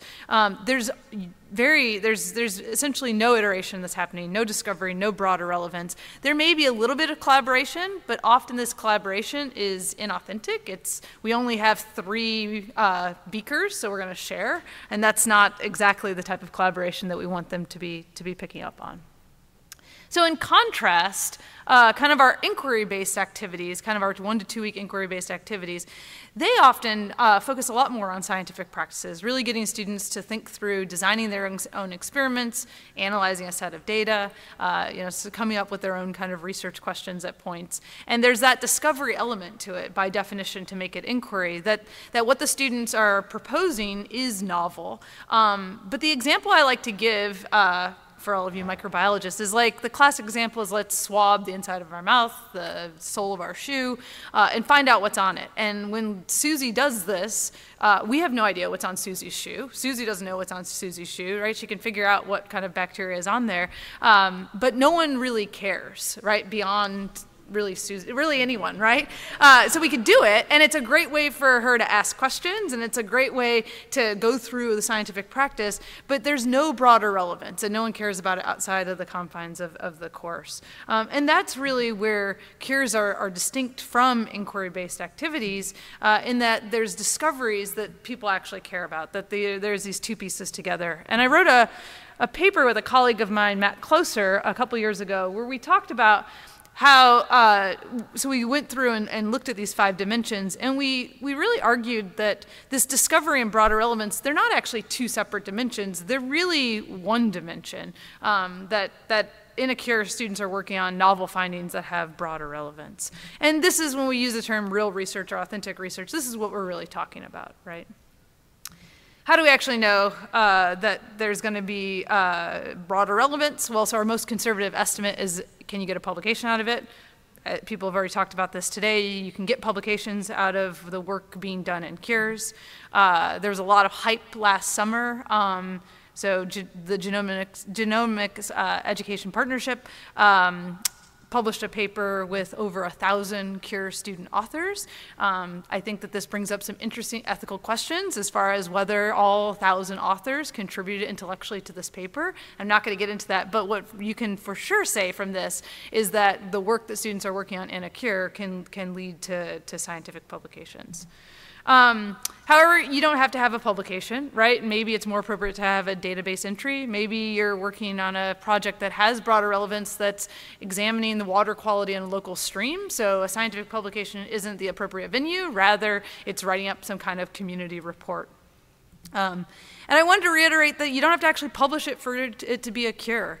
What matters is that someone outside of the course would actually care about the results. And we all know that failed experiments and negative results are a part of science. A lot of us are doing research, and it never ends up being published. And that doesn't mean it's not real research, right?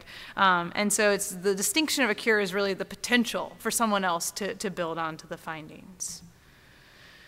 So this idea of kind of real research and authentic research in the context of a lab course is really what segues me into thinking about faculty perspectives. And Lee set me up really well earlier to think about this. So that faculty can actually do research while they teach, right? That these seemingly opposite kind of tasks that a lot of faculty have, particularly faculty at a Research 1 institution or a comprehensive institution, or even small liberal arts colleges that have research as part of a faculty members' responsibilities. Often it's you've got to do research and you've got to teach and you've got to find all the time in the day to do it. But here, cures really represent this opportunity for faculty to do the 2 actually simultaneously.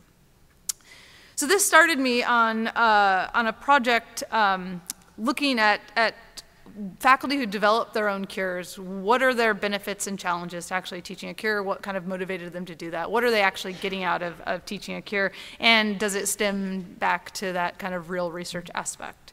So we conducted a national study of 38 faculty who have developed their own cure. So people have made the distinction today of people who teach a cure that's developed by someone else, so similar to like the C phages, and then people who have developed their own cure on their own. And so in this particular study, we just looked at faculty who developed their own cure. Often this was an extension of their own research project if they had a research active lab. Sometimes it was an extension of their PhD work or their postdoc work. Sometimes it was just a random idea that they had that they wanted to develop. But they were the ones who actually took the initial research question and developed the cure out of that. We did semi-structured interviews of faculty who were willing to participate. We basically sent out to lots of different listservs so there's a national organization called CureNet that folks are associated with who teach cures. So we sent out emails to them. We sent out emails to people involved in the biology education and research community and tried to get out the word as much as possible. So we conducted interviews electronically over Skype, and then we transcribed the interviews. We anonymized them so participants would feel comfortable sharing as honestly their thoughts as possible. And we actually analyzed the interviews using a technique called grounded theory. So we basically let themes bubble up from the interviews. We didn't go in with kind of any preconceived ideas of exactly what they were going to say. And the data that I'm going to show is we report out percentages of participants who mentioned something that would fit into a theme. And so I want to point this out that we only report out the percentage of the people who actually said something about that theme. It's not like they had a checklist and then they went through and actually checked off all the things that were important to them. So it's very likely with this type of research that you're underestimating potentially a theme. But this is the kind of qualitative first step for this type of research. And then the next step would be to actually take these themes, develop some kind of survey, and then get more of the quantitative side of it. Okay, so we asked faculty a lot of questions, and I'm only going to present a subset of it today based on time, but we asked them what challenges existed for them in developing cures. And some of you have already alluded to some of these challenges in thinking about how to take what you heard earlier today and actually implement it into your own kind of labs and own institutions.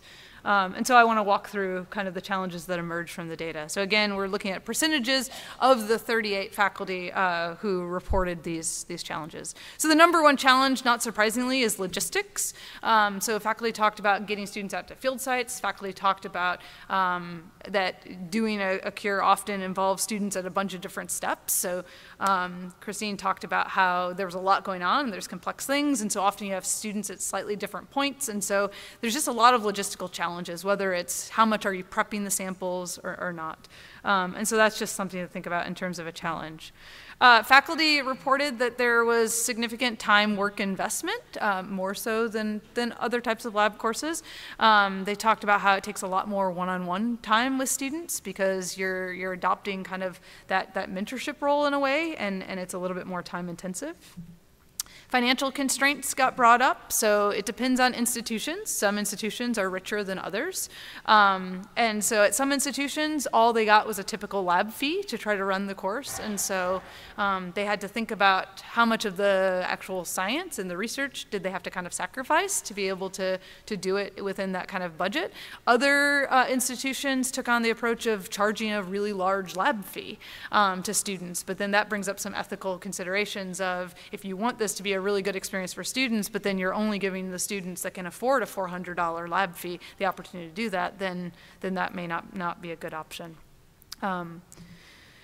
Faculty talked about the expanded role of the instructor, that they went from just being a teacher of a lab course to being something more. So I like this quote, I think it illustrates it well. I have to really support the students and remind them it's okay if the data don't support the hypothesis. So there's a little bit of morale boosting and it's hard to sustain. So it seemed like in a lot of ways, faculty were taking on more of a cheerleader role, more of a supporter role, more of a mentor role, that they were wearing these kind of multiple hats. Faculty talked about research needing to be actually amenable to a cure, so not everything can be turned into a cure. And so things to consider would be, if you're working on a project that involves kind of 6-month mouse experiments, that's probably not going to be a good cure, right? So things that are shorter term, things that are potentially less costly, things that you can set up kind of protocols where students maybe can collect data that's potentially publishable that is not super technically challenging. So if you have something that the student would have to take like 2 months to learn how to do a technique, then that's probably not going to be a good cure project. Faculty talked about the uncertainty of research, that it's risky. You have to be able to take on a lot of risk. You don't know if it's going to work in the end. You don't know whether the data that the students generate will actually be useful. So there's a little bit of having to deal with that uncertainty. That's not the case in a cookbook lab, and that wasn't as much of a case when they were talking about their inquiry-based courses.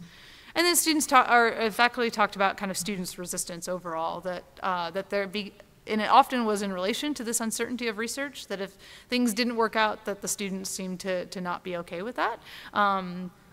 Just kind of in passing, faculty tend to report out that the top students often have some of the most trouble with this. They're used to having the right answer. They're used to being able to kind of get it all right. And then when they start engaging in this research and they realize there is no right answer and we don't know exactly the next step, that could be a little bit disconcerting.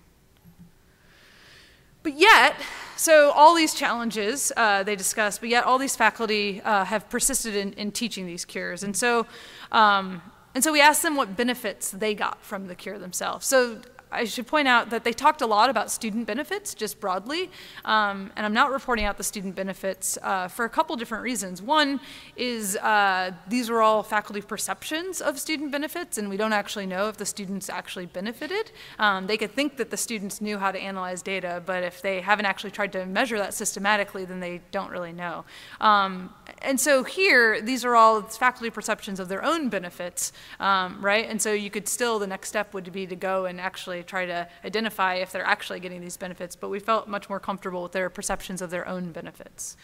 So again, reporting out percentages of those 38 faculty who reported these benefits. So the top one that emerged were that cures connect teaching and research, right? So again, they're not these two kind of separate pillars, that in the case of cures, faculty are being able to do research and teach at the exact same time. And they felt like that was a huge benefit for themselves. So you have a synergy between teaching and your research, which a traditional laboratory course doesn't, and we see it as a way to enhance our research through our teaching. Faculty talked about the kind of non-tangible, like enjoying teaching cures, that it benefited them because it's more fun. I find it boring if I do the same thing all the time, so I like the variety that it brings to the class. I thought that this was a really interesting idea because I think we often think about faculty motivations in terms of tangible factors that are going to influence kind of promotion and tenure, and these faculty very much talked about, like, if I have to spend 4 hours in a lab, I want to do something that's going to be more fun and more enjoyable to me, and it seemed to them that cures were going to do that. Faculty did talk about cures lending positively towards promotion and tenure, that it prioritized that teacher-scholar model, again, going back to that idea that they're being able to do research and teaching in the same setting. And this was often alleviating issues of not having enough time to do things. They talked specifically about cures resulting in publications. They used the actual data from the class for publications. They talked explicitly about students collecting data for faculty research. And then that could ultimately lead to publications. They talked about feeling fulfillment and satisfaction teaching this way, that I just feel good about doing it. I love the sharing the wealth, that intrinsically they just felt that this was a better way to actually teach for the students, not necessarily for themselves. There was a theme of teaching cures broadening their own research interests that came up. So faculty talked about how they started either from student ideas or student data. They would explore new pathways, new kind of tangents. They also discussed how it was a little bit more flexible in terms of there was less of a need for like a graduate student to really get a publishable unit out. They could take more risks in a cure and broaden their research interest, because if they didn't get a publication out of what the undergrads collected, it wouldn't have been the kind of end of the world for them as opposed to a grad student. We talked about how it helps them get grant money and broader impacts, so NSF funding. Some faculty talked about that they integrated teaching and research in the context of career awards, and they used cures in that context. They recruited trained students to come into lab. Lee talked about this, that basically they get students jazzed up about the class and who they are as a mentor and their actual research project, and then they ended up recruiting them to join their research lab. It could connect service aspects of scholarship. So depending on the cure, if it could have some kind of connection to the local community, whether it's like the urban microbiome cure, that could actually fulfill for some of these faculty their service expectations in addition to kind of their teaching and research expectations. And then they talked about how cures improve relationships with students, that I get to know the students a bit more than a typical cookbook kind of lab. We get to sit down and talk like equals about their data. So that kind of downtime, that ability of not both of them, not actually knowing what the end result is, it was kind of working all together. And so they seemed to feel that that helped the relationships. So going back to that very top theme that emerged, that the connected teaching and research, I want to build on that a little bit more. So as Lee alluded to earlier today, there's for sure a tension between teaching and research that exists in a lot of academia, particularly from like an R1 vantage point. And I, with my colleague Kimberly Tanner, wrote a paper a couple years ago where we talked broadly about faculty pedagogical change and asked the question of why, despite these national recommendations to change the way we teach, to make it more student-centered and active learning and more problem-solving, why aren't we actually changing the way we teach as faculty? And most people say it's a lack of training. We don't know how to actually do it. Most people say it's a lack of time. We don't have the time to actually do it. We don't have the incentives to do it. Their reward structure is set up so that faculty are rewarded for research and not necessarily teaching. But in this essay, we brought up this novel idea that perhaps there's tensions with professional identity, and that most biology faculty tend to have more of a research identity as opposed to a teaching identity. And so if given extra time, if given kind of the opportunity to choose how to spend your time, most faculty are going to choose it to actually do more research as opposed to teaching, and are not going to be as connected with trying to improve their teaching. Now, because you guys are all here right now, you probably don't necessarily fit into this category, but you might know colleagues that kind of fit into this. And so this is something we really grappled with, this like balance between teaching and research, where often, and it really builds up from graduate school, right? That like in graduate school, teaching is this thing you do if you're not good enough to get this research scholarship, right? Or this research fellowship. And so what's great about cures is that faculty can integrate teaching and research in a cure, and even faculty with a really strong research identity can teach in ways that are aligned with the goals of vision and change, right? So this is in contrast to kind of that typical faculty member that we were talking about teaching a lecture course. Here, if you have a really strong research identity, great. You can actually develop a cure and teach it for your students. We asked our faculty, the 38 faculty, who do you think would be good as a cure instructor? What attributes would you actually need? And what emerged from the data is that the faculty would need to have the ability to deal with uncertainty. They need to have a background in research. They have to have really good research chops to be able to actually ask the question and guide students through this. And they had to have a willingness to put in time and effort. And notably absent was teaching experience, even though this is a lab course and faculty would be getting teaching credit for actually doing it. They didn't actually think you'd have to be a good teacher to teach a cure. And so this, I think, is evidence that faculty who have successfully developed these cures may be these faculty with strong research identities. That I don't think that they don't care about teaching. I think that they do. But I think that first and foremost, when they're thinking about a cure, they're thinking about that research identity and what you need as far as research to be able to do it. Okay, and so in my last couple minutes, I wanted to just highlight a couple tension points that potentially exist between faculty and students. So the vast majority of faculty were super positive about student benefits and talked about how students could really benefit from cures. But one faculty member said, students are my monkeys, they collect data for me, right? And this is a subset of people who took the time and effort to respond to an email that they didn't have to respond to sit down and have a 45-minute interview with people to get nothing in return.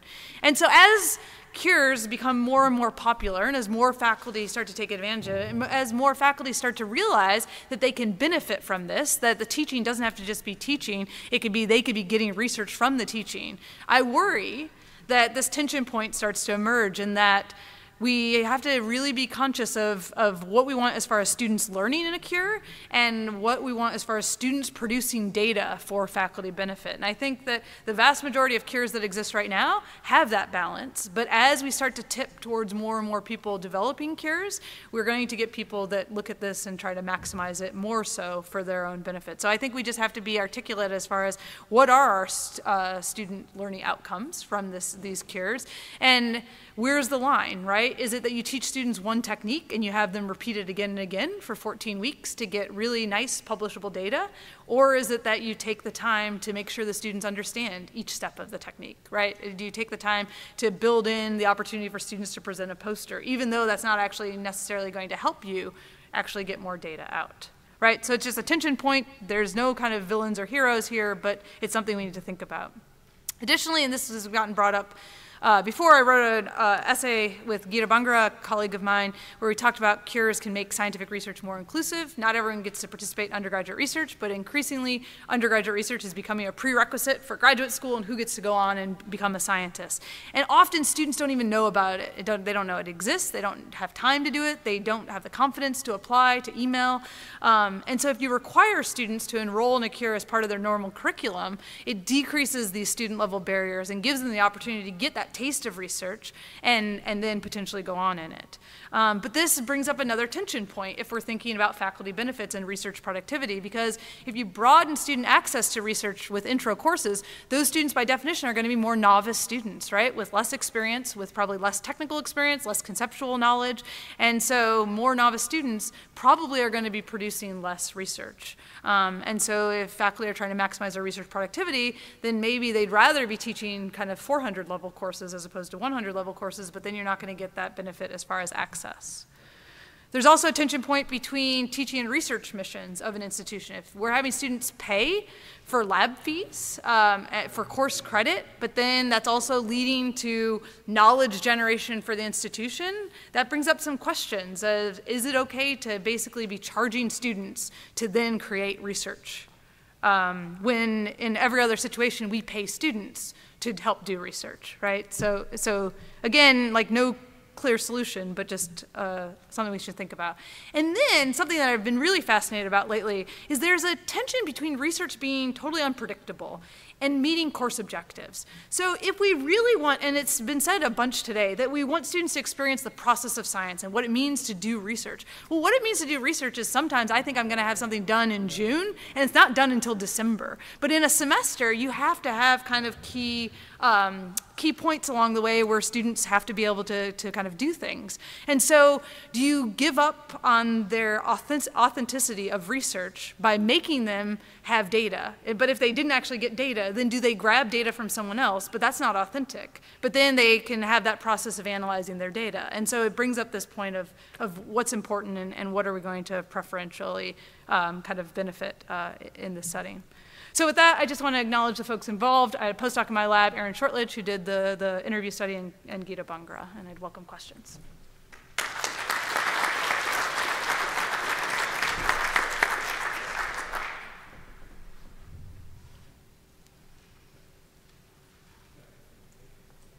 I have a question then.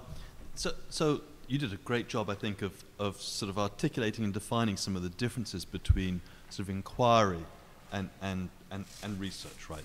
And I think that, I sense there's a tension there because institutions, students, parents of students looking at college, it's become a buzz to say we can offer research, and I wonder if sometimes because of those pressures, some of those will be research courses as you described them, but maybe some of them will be more inquiry, I guess, QIs as opposed to cures. And I just wondered if you'd comment on that. Yeah, so I think that's a really good point. I think that, and that's why I tried to actually articulate the differences between inquiry and cures, because I think a lot of people are calling inquiry courses cures, and they're not cures by kind of these definitions of cures. I think we as a community need to solidify our definition of cures. I think some people would say that if students don't know what the answer is, it's a cure, but if there's this need for actually the broader scientific community to build on it, then that won't work, right?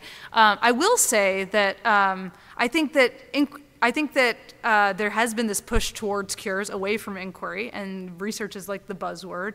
But a really high quality inquiry course could actually in many ways be better than a cure. And someone talked about it today, I don't remember who, but if we actually think about students designing their own experiments, it's really hard for a student to sit down and design an experiment that's going to lead to something potentially publishable. So in a lot of ways, cures have to narrow that opportunity for students to have kind of the plethora of options. And instead, often, if you look at a lot of cures, what the students are actually doing is they're analyzing data, right? Is they're thinking about the implications of data. But the actual research question themselves, they're often not coming up with. And you think about it in grad school, like even your typical kind of molecular biology grad student, like, do they really come up with a research question, or are they given kind of some possible options from their research mentor?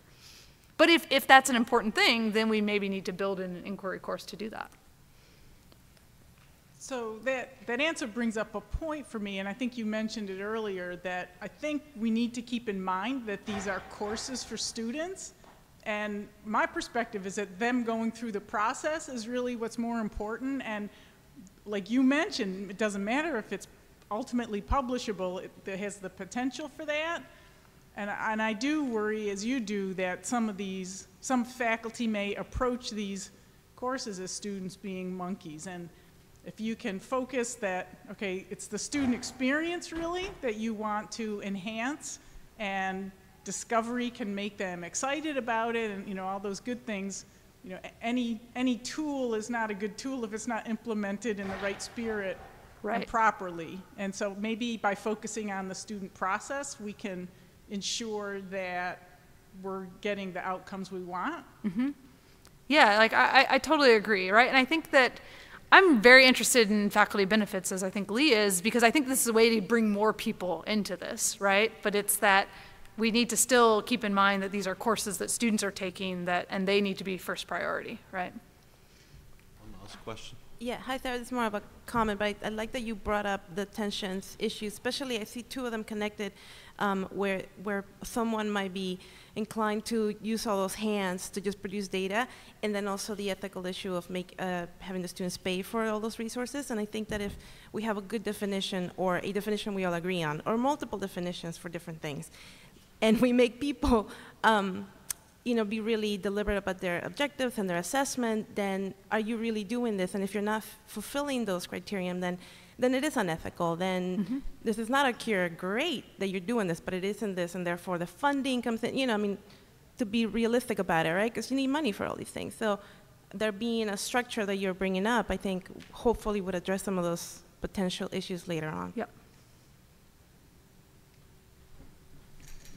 Can I just make a real small counterpoint, Graham? And that is, I also think that the opposite of not changing the way you're teaching is going to be unethical. In the sense, if you are doing cookie cutter labs, if you are doing those things that really aren't teaching, but you're just getting a paycheck for and those types of things while you go do your research, that's equally unethical. So, I would agree with that as well. Right. Thank you, Eric. I think this is a terrific session this afternoon. I'd like to thank all of you for coming. I'd like to thank the speakers not only for keeping on time, but for 5 absolutely superb presentations. So thank you very much.